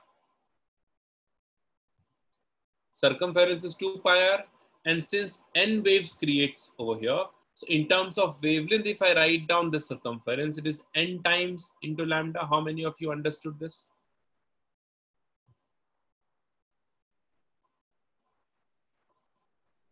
Clear? N wave creates, 2 pi r is the circumference. Why? Kshitish? It's simple. Let's see what I said. N waves creates, right? So from this point to this point, one wavelength. Then this point to this point, another wavelength. This point to this point, another wavelength. And so on we can go. There are n number of waves we have here till this point. Okay. So since n wave over here we have, so length of this path is what? N times into lambda. And n times into lambda is what? The circumference of this path, 2 pi r. And we know lambda is equals to, just now we have seen the formula, n h by m into v, right? Lambda is equals to h by mv. Okay. Now, when you solve this, you'll get, if you cross multiply this and solve, you'll get mvr is equals to nh by 2 pi. Could you tell me where we have discussed this?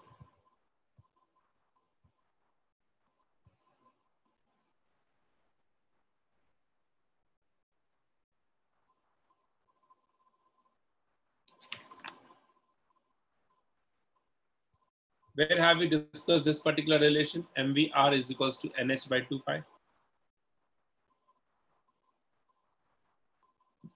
That is the Bohr postulate, right? Bohr postulate, that is MVR is equals to NH by 2 pi. So Bohr has given this relation, but there was no any proof. Okay, he observed it. He has done some experiment and observed this, and based on his calculation, the angular momentum should be equals to nh by 2 pi. That is what he said. But there were no any mathematical derivation of it.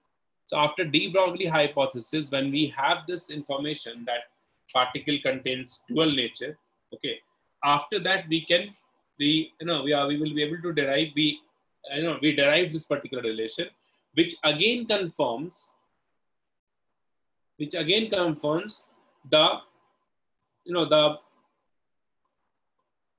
confirms that the postulates of Bohr's atomic model was actually correct. Okay, so this was the mathematical derivation of it. Understood this?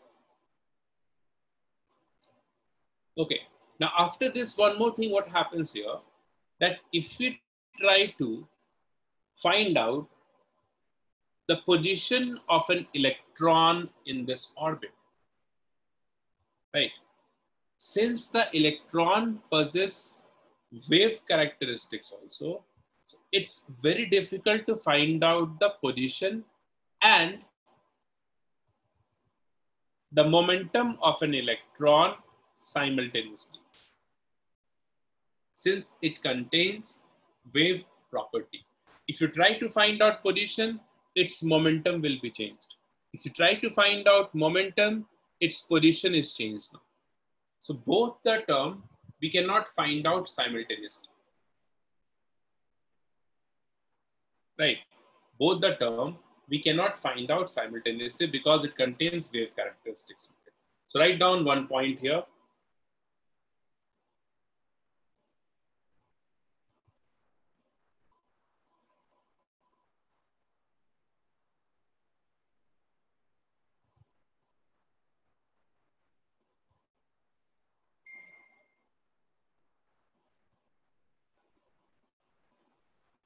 Write down. Since the electron contains, just a second, I'll write down the point, I'll explain. Since the electron contains wave nature, since the electron contains wave nature,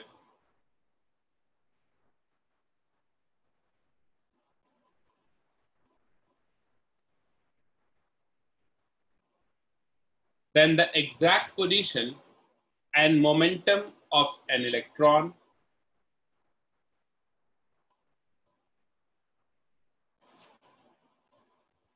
and momentum of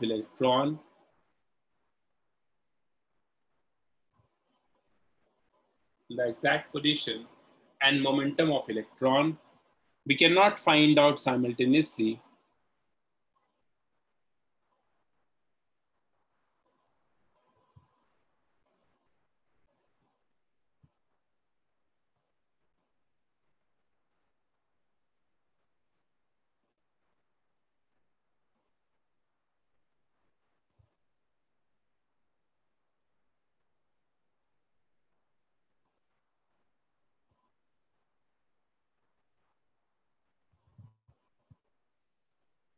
Okay, so this is one thing.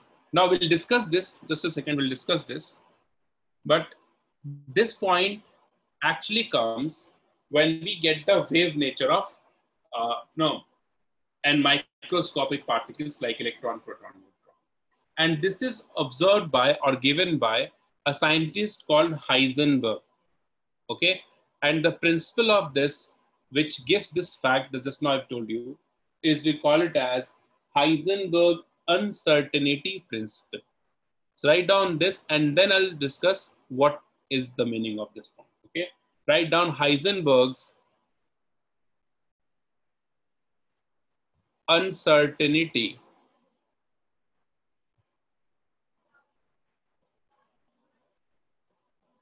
principle. Statement you write down. Statement. According to Heisenberg uncertainty principle,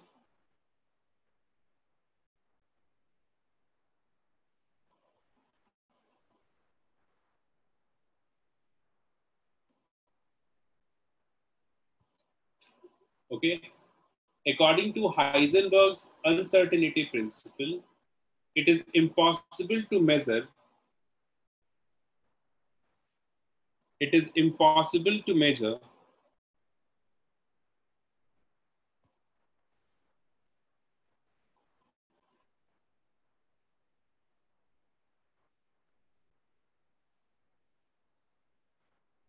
right? It is impossible to measure the exact position and exact momentum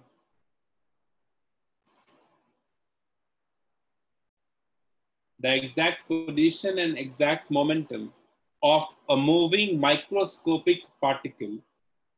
In bracket, you write down electrons. It is impossible to measure the exact position and exact momentum of a moving microscopic particles like electrons.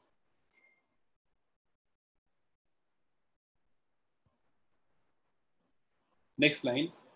The Heisenberg uncertainty principle may be expressed as delta x into delta p greater or equal to h by 4 pi. So Heisenberg also has done its research and he suggested that, okay, fine, exact position and exact momentum we cannot find out, but the uncertainty in position delta x and uncertainty in momentum delta p follows this relation. Delta x is the uncertainty in position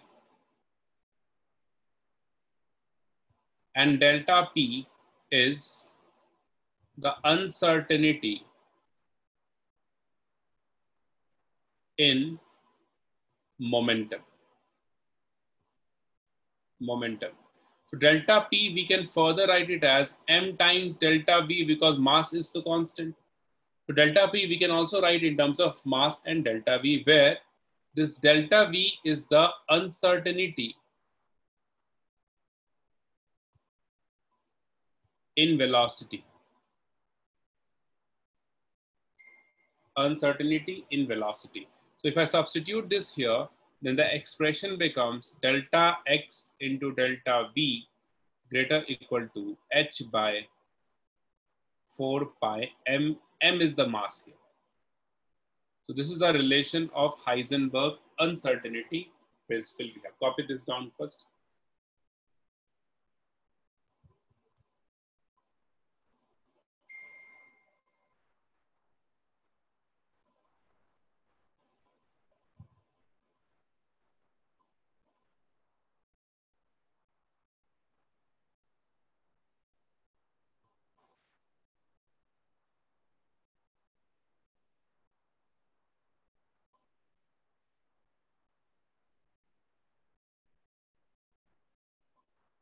Okay, copied, done.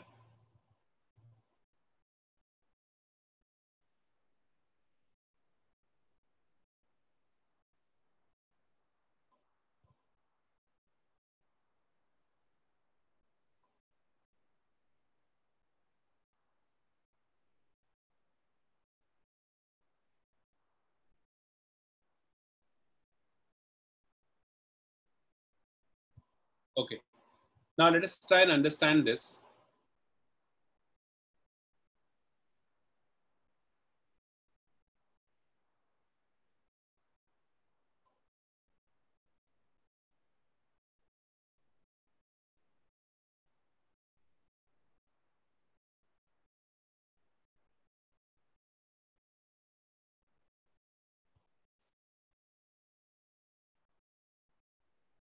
Now suppose an electron is moving in a path, okay, circular path. Suppose at some point the electron is present over here at this position, which we cannot find out, okay, simultaneously, position and momentum of it. And this is the nucleus. Now to find out the position, what we do, we'll use a radiation here. And we use the radiation in order to, like, we strike this radiation over here. Okay, suppose this is the radiation we have. So this radiation is the incident photon, suppose I am using, in order to find out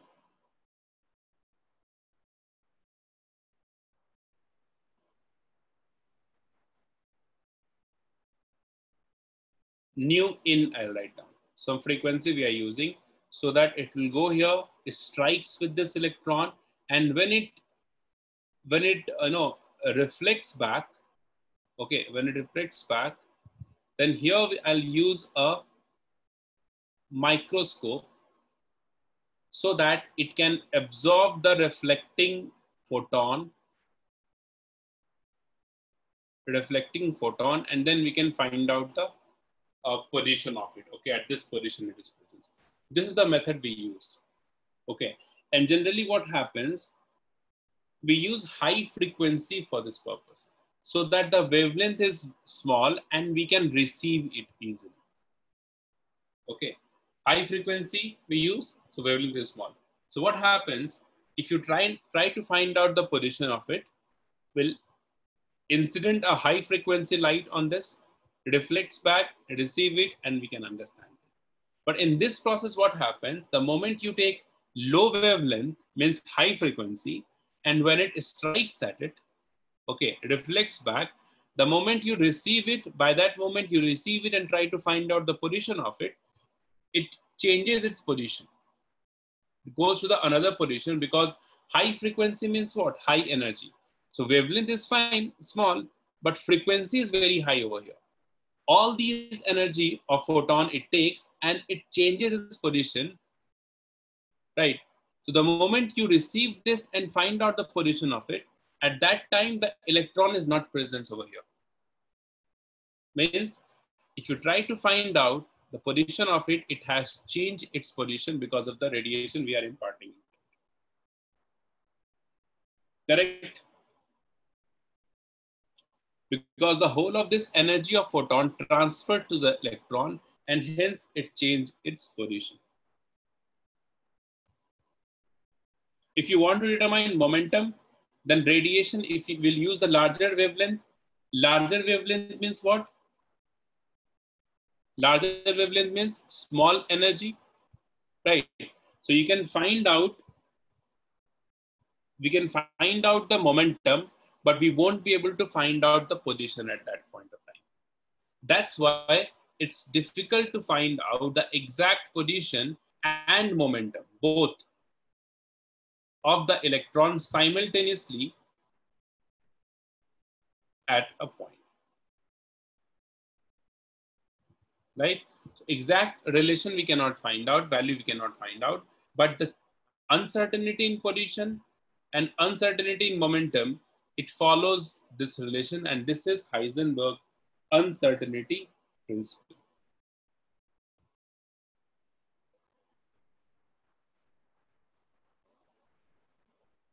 Got it?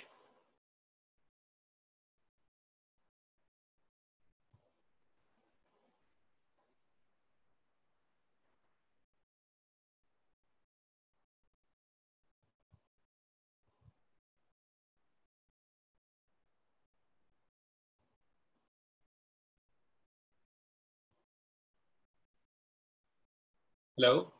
Am I audible?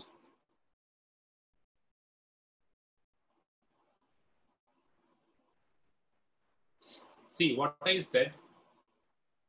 If you try to find out the position of it, correct, at this point of time, it has C. At this point of time, it has certain velocity to certain momentum.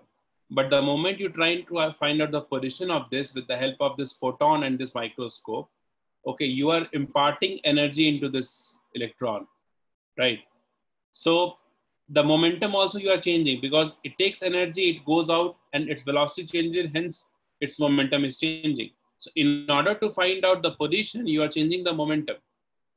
And hence that also you are not finding out because you're not able to find out, because when it takes energy, it moves to the other position. By the time you take this, you receive this reflected photon and try to find out the position of it. Correct? So that's what I said. We usually take a radiation, a lower wavelength radiation to find out the position. But in that way, we are providing energy to the electron. And hence, electron changes its position and momentum, right? Hence, it is difficult to find out the both thing at the same point of time. Did you get it? Position means in the orbit, in which orbit the electron is present. What would be the possible distance from the nucleus? That is the position.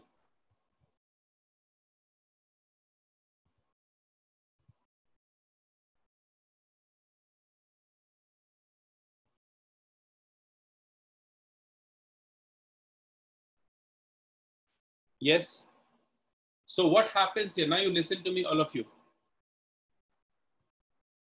Yes. I am coming to that point. Just a second. Now all of you listen to me very carefully. Now Heisenberg, what he said that the exact position and momentum of an electron, any microscopic particle, we cannot find out simultaneously.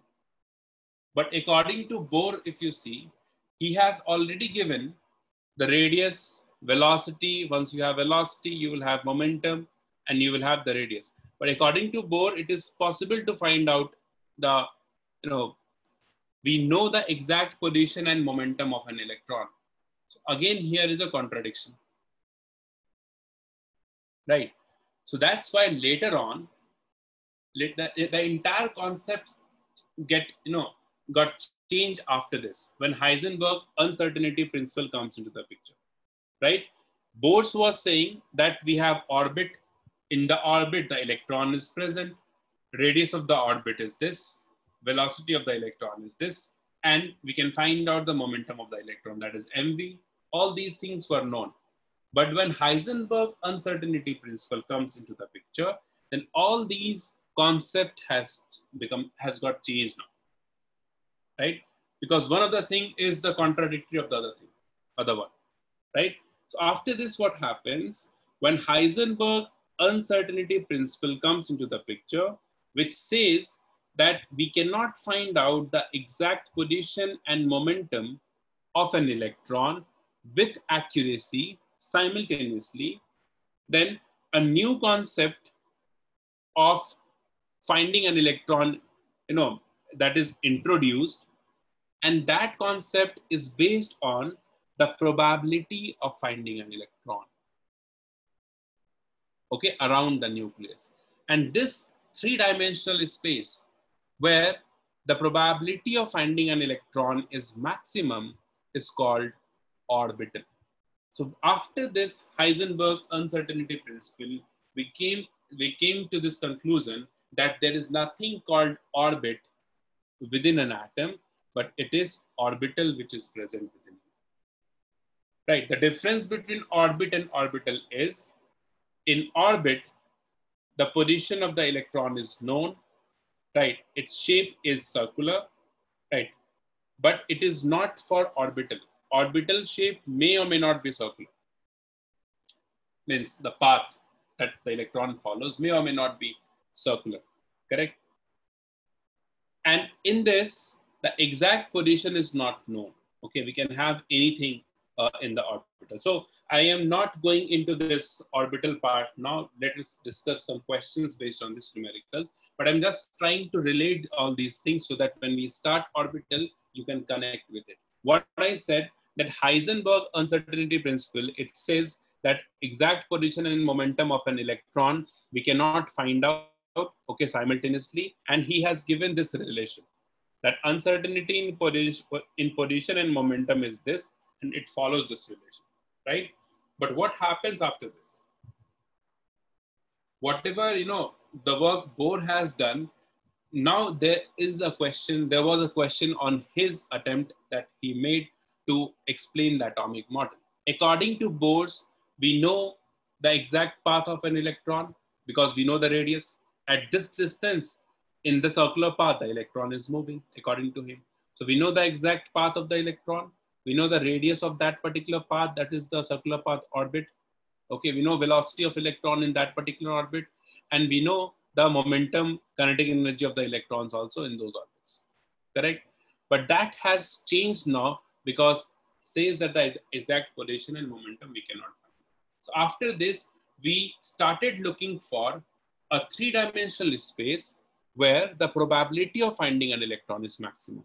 And this three-dimensional space is known as orbital. Did you get it?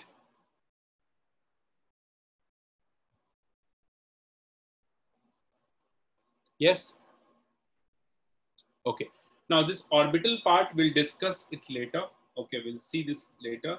Let us discuss some questions based on the concept we have discussed today. Correct? So,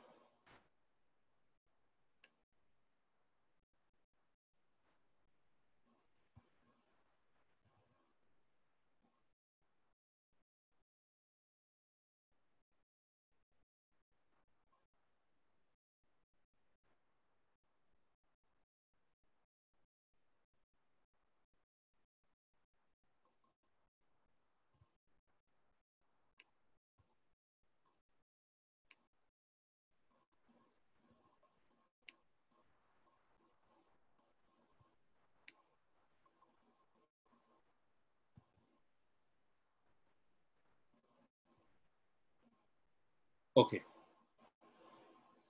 Try question number 55.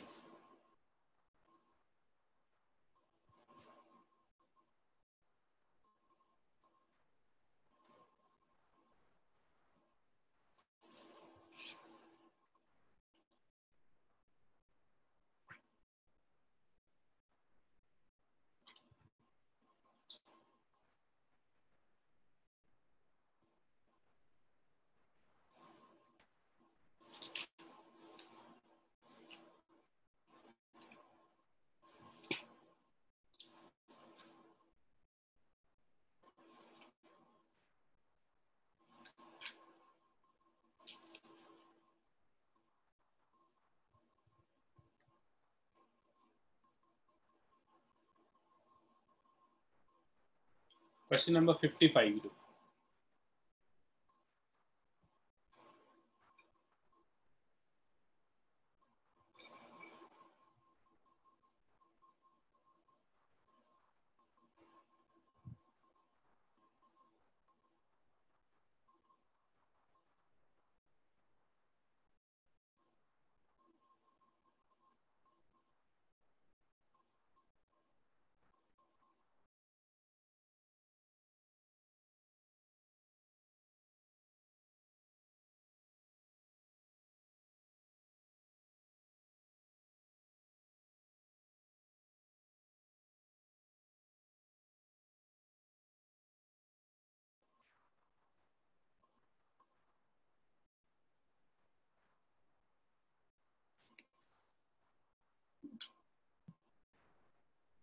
Okay, Oro is getting C. Is it C?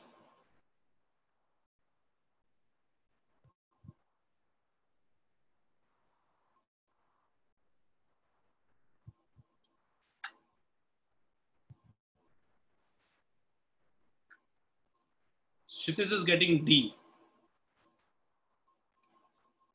Arabi is getting B. Who is getting A? I think I get all the 4 options then.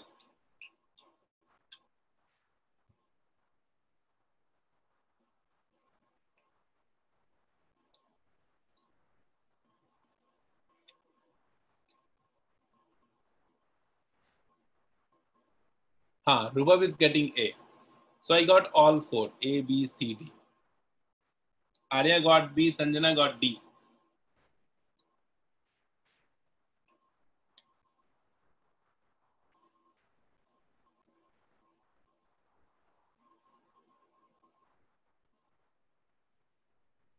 Yes.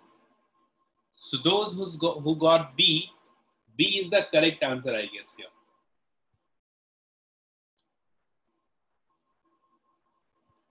Okay, so look at the question. The difference between the incident energy and threshold energy of an electron to effect experiment is 5 electron volt. Correct. So what is given? In the question it is given, question number 55, difference between the incident energy. So H nu in minus H nu naught it is given. And that is 5 electron volt, correct? The de Broglie wavelength of the electrons. So obviously the kinetic energy Ke max is given for the electron, that is 5 electron volt. K is given, so lambda is equals to what? H by root under 2 mk. We have discussed this formula. Lambda in terms of kinetic energy. So that would be 6.6 into 10 to the power minus 34 divided by 2 into the mass of electron we know 9.1 into 10 to the power minus 31 into kinetic energy is 5, but we need to put this in joule, right? So 1.6 into 10 to the power 19 minus 19. This is what we get, root over of it. Okay, now when you solve this, it is 40, 20, so 20 to the power minus 9 you will get, no? 25, correct. So answer would be 6.6 into 10 to the power minus 9. And these things will be here as it is. 2 into 9.1 into 5 into 1.6. So 1.6 into 5 is 8, 8 into 2 is 16, 16 into 9 is 144 something. Okay, so 144 something you're getting. The closest option is 145.6. Option B is correct. Yes?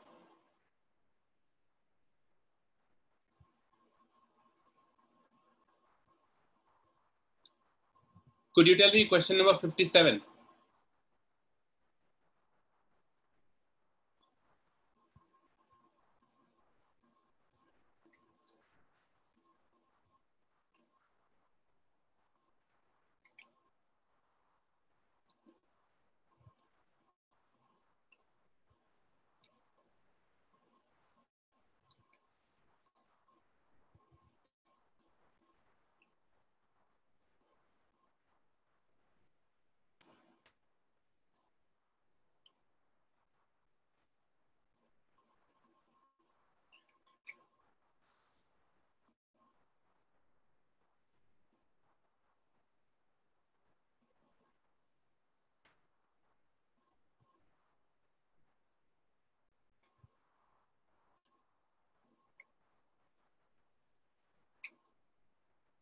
No, it's not.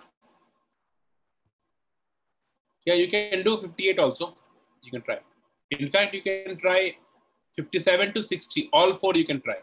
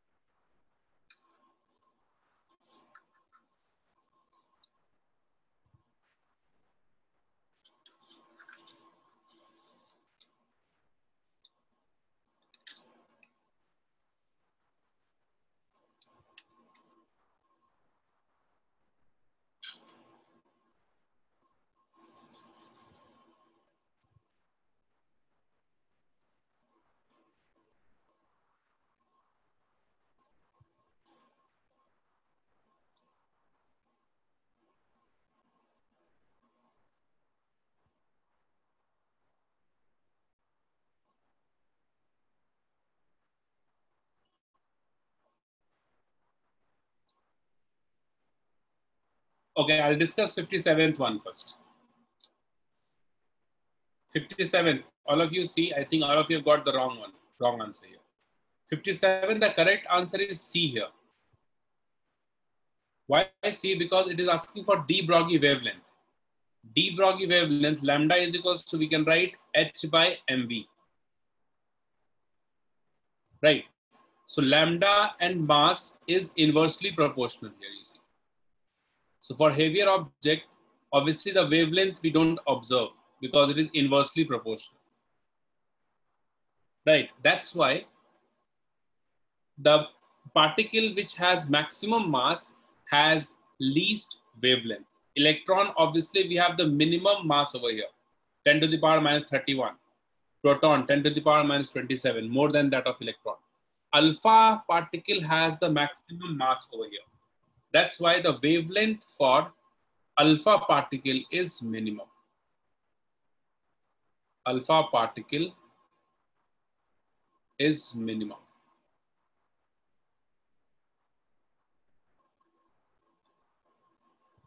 Okay, so this is the 57th one. 58th one.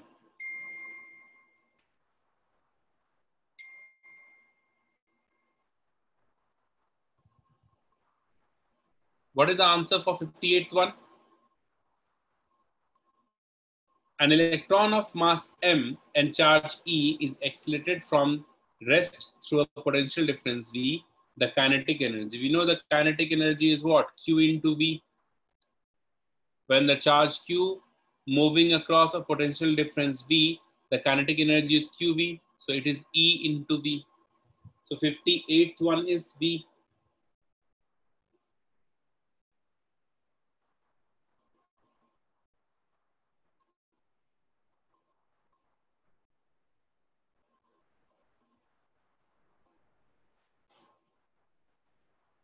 Okay.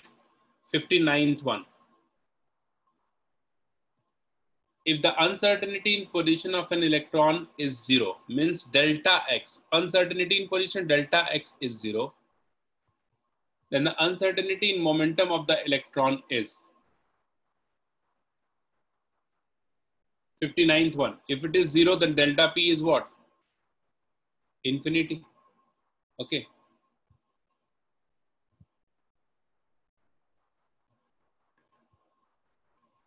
Delta x, what is the relation we have here? Delta x into delta p greater or equal to h by 4 pi. So this is 0, this must be infinity. Okay, that's why you see uncertainty in position. If you make it 0, then this is becomes so uncertain, it becomes infinity. Correct. That's why the both thing, position and momentum, we cannot find out simultaneously. Okay. 60, question number 60. What is the answer? So lambda de Broglie wavelength is h divided by 2mk root over of it. And that would be, just to substitute all the value, question number 60, the answer will be option B here you'll get.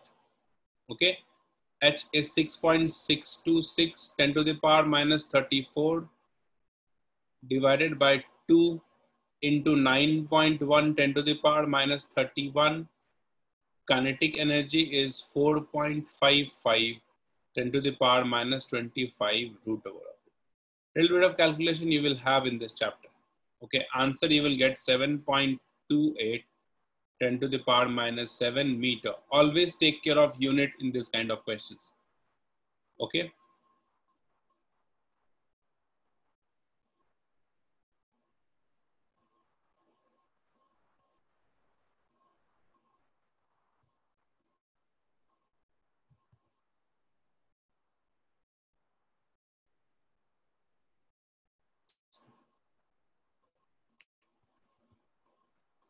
Try this question.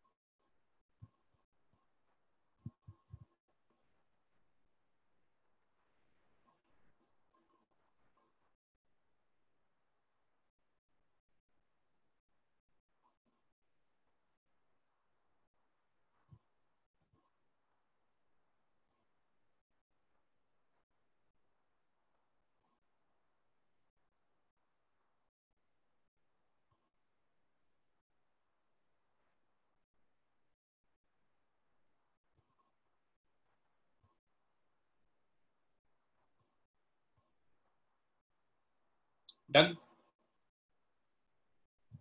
Okay.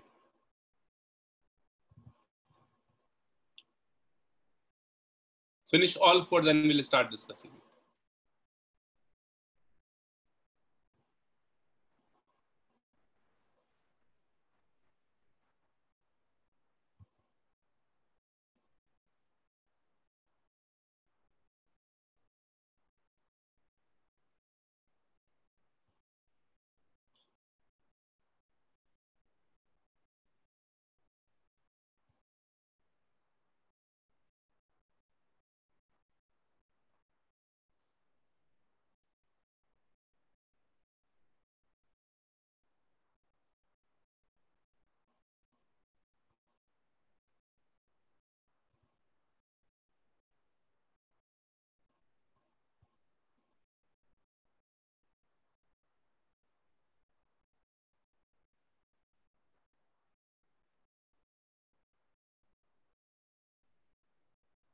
Yes, correct. mg is milligram.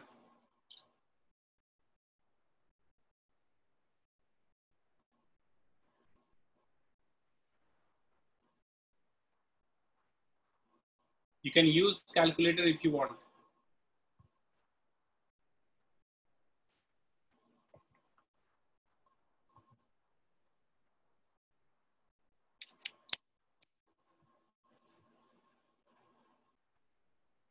Yeah, it is SI, no. So keep it in kg.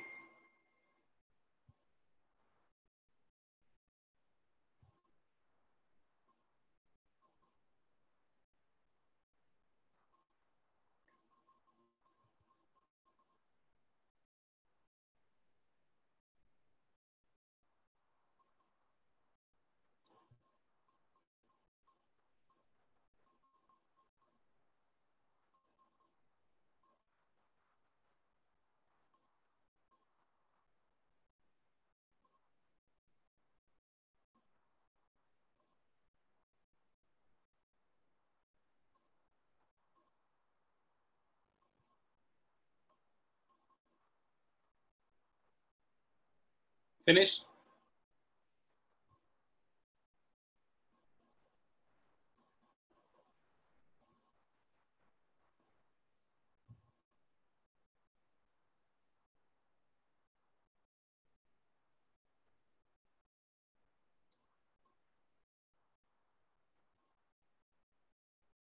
Okay. Question number 66. The de Broglie wavelength 1 milligram grain of sand blown by 20 meter per second wind is.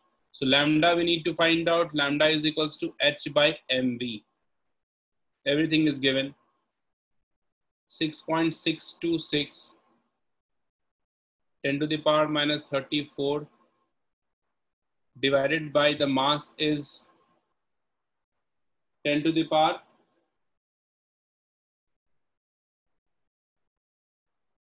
1 milligram, so 10 to the power minus 6, and velocity is 20. You solve this, you'll get the answer. Okay, you can also do one thing for, to solve the question. You see the options. If you see in option, it is given 3.3, 3.3 everywhere, correct? So for this one, it is easily understandable. You can understand this, that you can take approximation here, and instead of 6.626, you can take 6.6 to solve this question. This approximation you can make depending upon the question, right? So it is 3.3 into 10 to the power minus 29 meter, right? So answer is option A.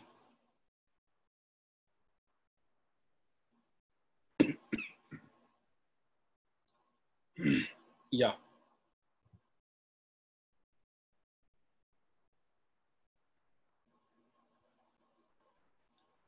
Certainty in position and momentum are equal. So delta x equals to delta p.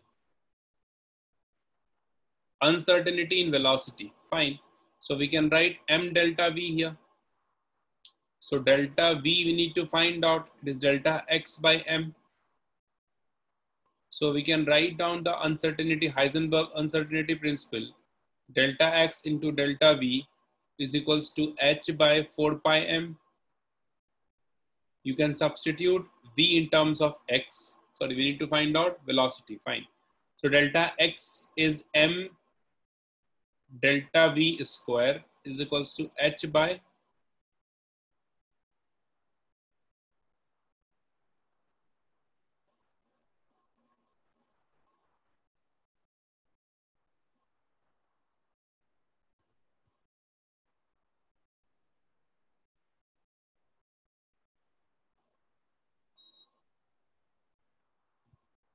what is the option here then?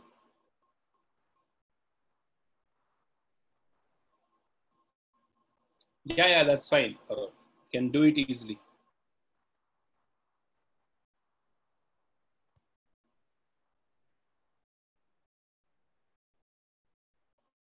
Answer is option D here. Calculate the wavelength of a track star running 150 meter dash in 12.1 second if the weight is this.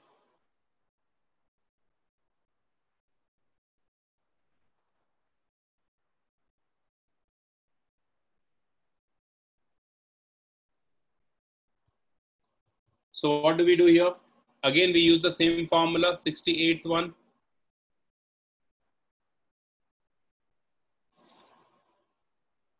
Oh yeah, this 2 will come out, option B, correct. Yeah, it's option B.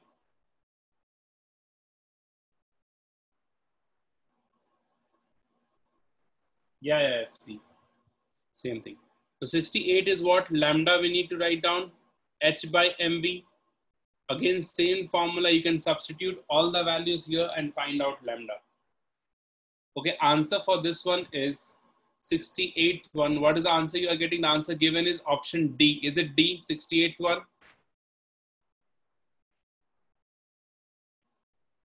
68th one, what is the answer you got? D. Okay. D as in Delhi. Okay. Yeah.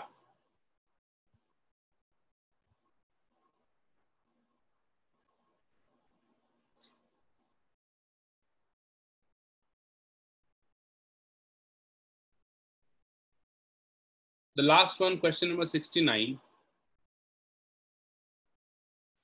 The uncertainty in locating of circulating electron is equals to its de Broglie wavelength. Okay. So in the question, it is given delta X equals to lambda equals to H by mv, given in the question. Right?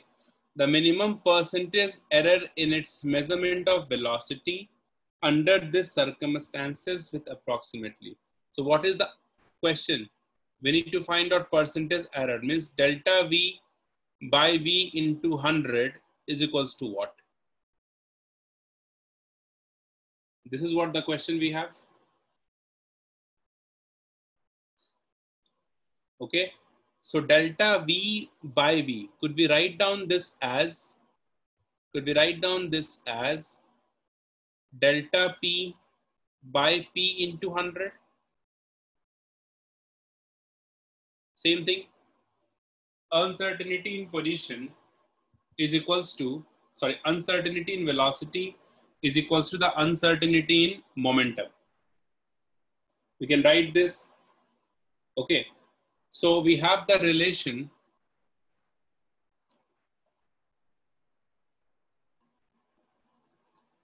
into delta P is equals to H by mv.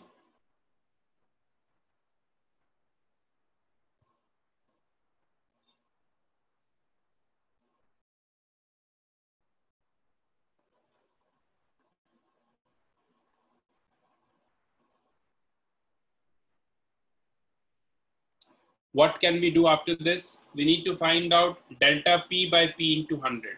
So we need to have this expression, right? Oh, one correction here. H by 4 pi, right? H by 4 pi, fine. So this delta X we can write H by P, mv is nothing but P. So delta X is H by P into delta P is equals to H by 4 pi. H and H gets cancelled. So delta P by P is equals to 1 by 4 into 22 into 7. And since percentage error we need to find out, so into 100 into 100. Now this would be 88. 100 by 88 is 1 point something. So you will get around 8 approximately. Right? So around 8, approximately 8 you will get. Yeah, that's the option we have here.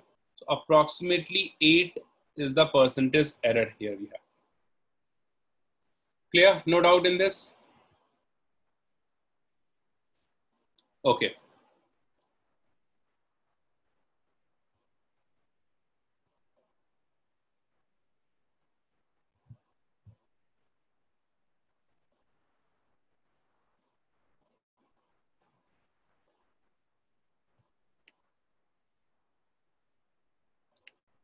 In this, you don't have to solve all because there are a lot of calculation in this. So I want you to solve first of all 47 and 48. 47 and 48.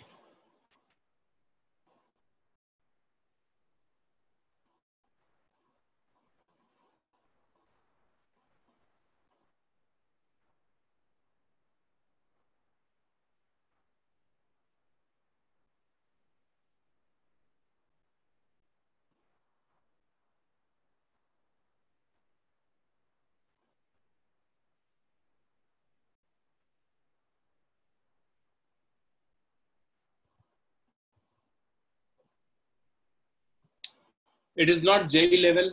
They're the basic level question we have. You can have it in, JEE mains, you can say. Sometimes they ask in JEE mains. But on these topics, you will have this kind of question only.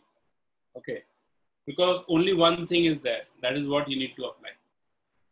But for JEE advanced level, I'll share the PDF with you after the session.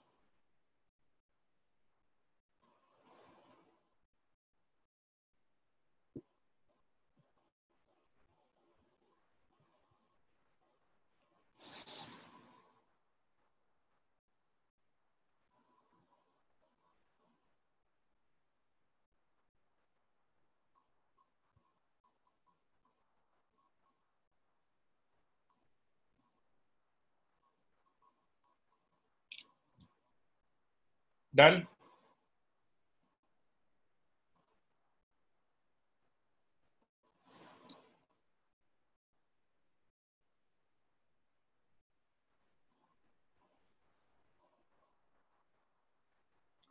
Okay. Question number 47. Yeah, that's right. Which transition in the hydrogen spectrum have the same wavelength as BALMER transition in this of He+? Okay. So for He plus, we can write 1 by lambda is equals to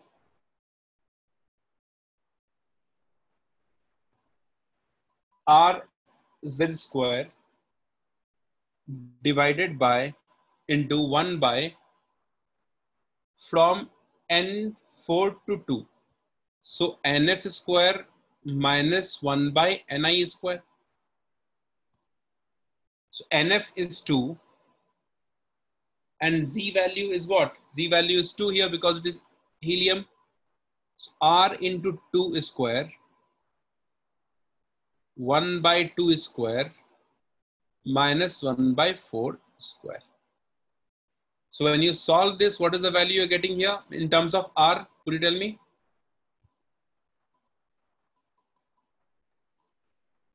Is it 4? Is it 3R by 4? Okay, 3R or 4. So 1 by lambda is this. Now you see for the same wavelength, okay? So for He plus, sorry, for hydrogen, what we can write 1 by lambda is equals to R1 square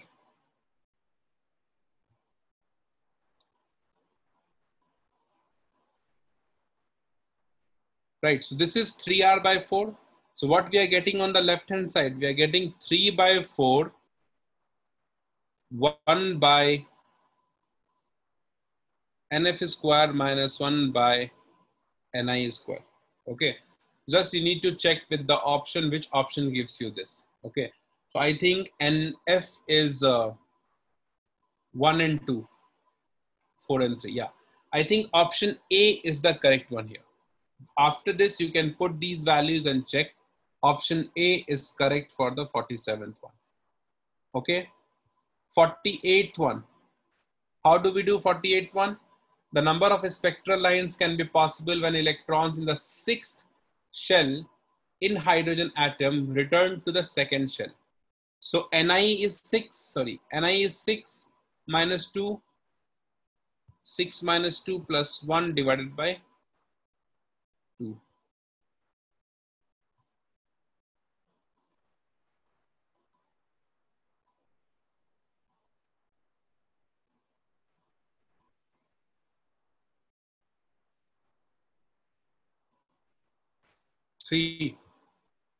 Is it 15?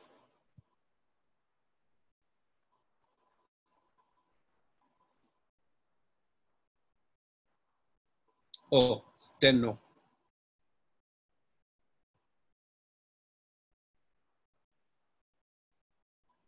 4 by 2, it is 2 into 5, 10. We can tell you, right? Okay. Answer is option D for this one. So all these things you see here, it's difficult to understand those concepts. If you see each and everything, how we are getting the concept and the formula here, little bit difficult to understand. But as far as the question is concerned, They ask very direct question in the exam. I'm again telling you, it is not for JEE Advanced, but for JEE Mains, you can expect this kind of questions. Okay, and other exams. Okay. Now, could you solve this 51 and 52? 51 and 52.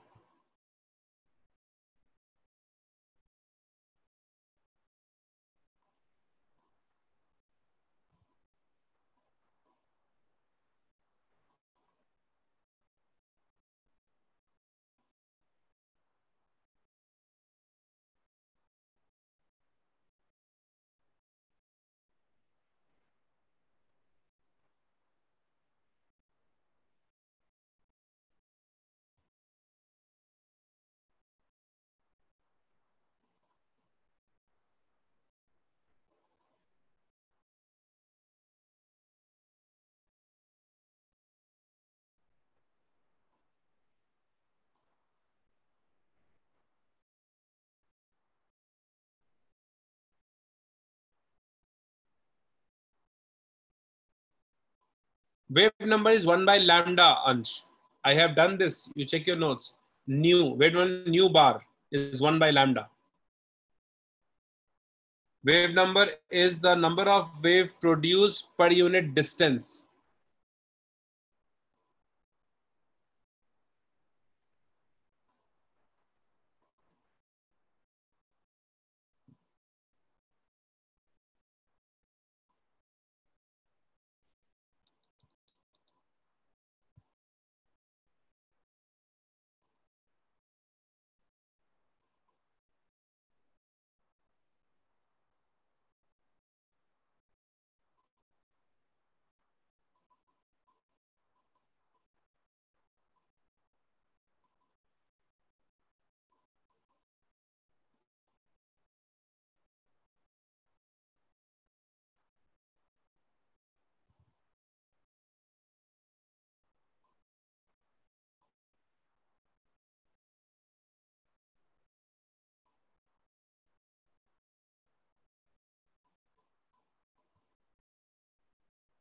Done. That's not right, Kshitij, I guess. Check your calculation.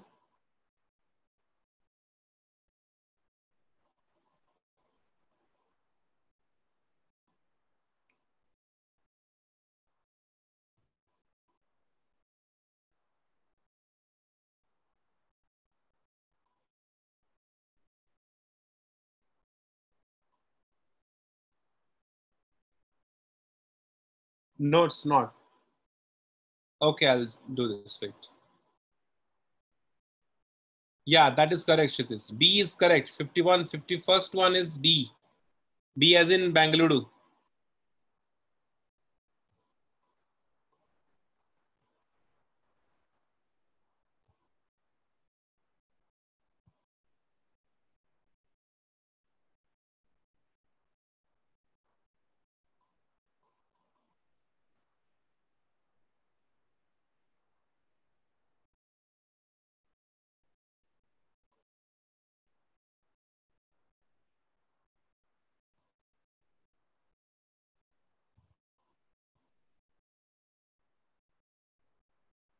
The wave number of a spectral line is this.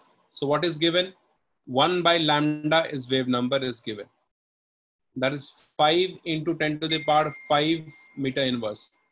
You see, if you do not know this, suppose if you forgot what is wave number, the unit gives you the information. It is meter inverse, right? So it must be 1 by lambda. So unit always plays a very key role in these multiple choice questions.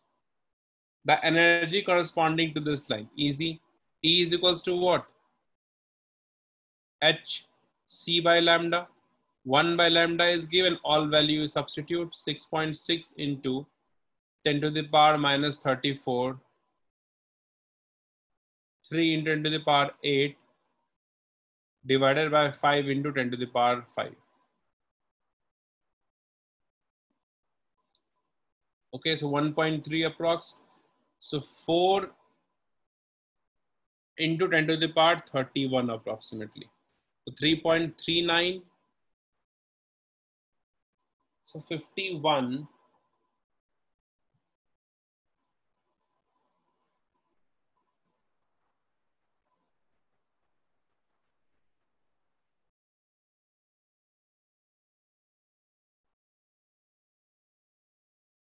Oh, yes, correct.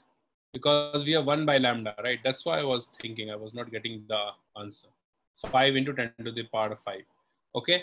So this approximation you can take 6.6. Always keep that in mind. So 5 into 3 is 15, or this into this is 33 point something, right? 3.3. 3.3 into 3, 9.3. 8 into 8 plus 5 is 13 by this. So we'll be getting, see, 9 point something. So option B, we are getting 9.93 into 10 to minus 23 kilojoule.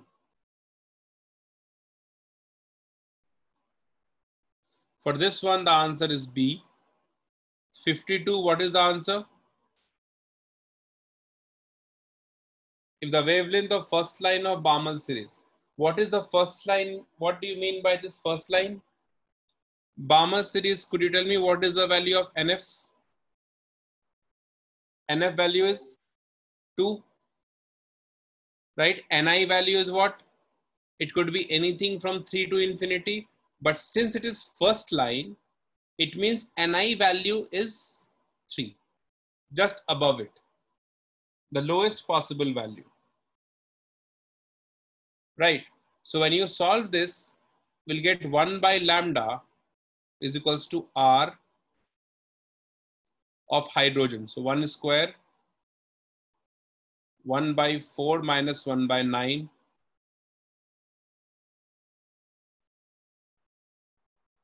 So lambda is equals to 36 by 4R.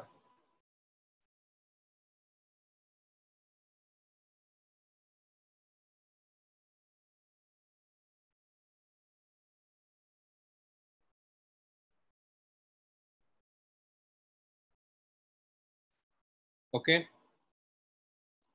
So R is equals to 4 into lambda. Lambda is given, it is in nanometer. So let it be, you can keep this in nanometer also, and last you can change because the answer is given in nanometer only. So I'll write down this as it is 4 lambda by 36. This R will substitute in the other equation, which is second line of this series. So 1 by lambda nu is equals to R 1 square, 1 by NF is 4, and this one is 16. Just you need to solve this, substitute the value of R, and you'll get the wavelength. The answer given is option C, that is 486 nanometer. Answer given for this one is C. Okay, so here you see the R value that I have given you, 109678. This value you don't have to memorize at all. You have to write down in terms of R only. Like in this question, you see the lambda is given, so we'll find out R in terms of lambda, and then we can substitute it here, and we'll get the answer. Option C is correct. Okay, fine. Did you get it? Fine, guys. So we'll start from this next class. Okay. So we have covered 70% of the portion. Fine. I'll share the assignment PDF with you on the group. You can try that. Shalini, can you hear me? Are you there?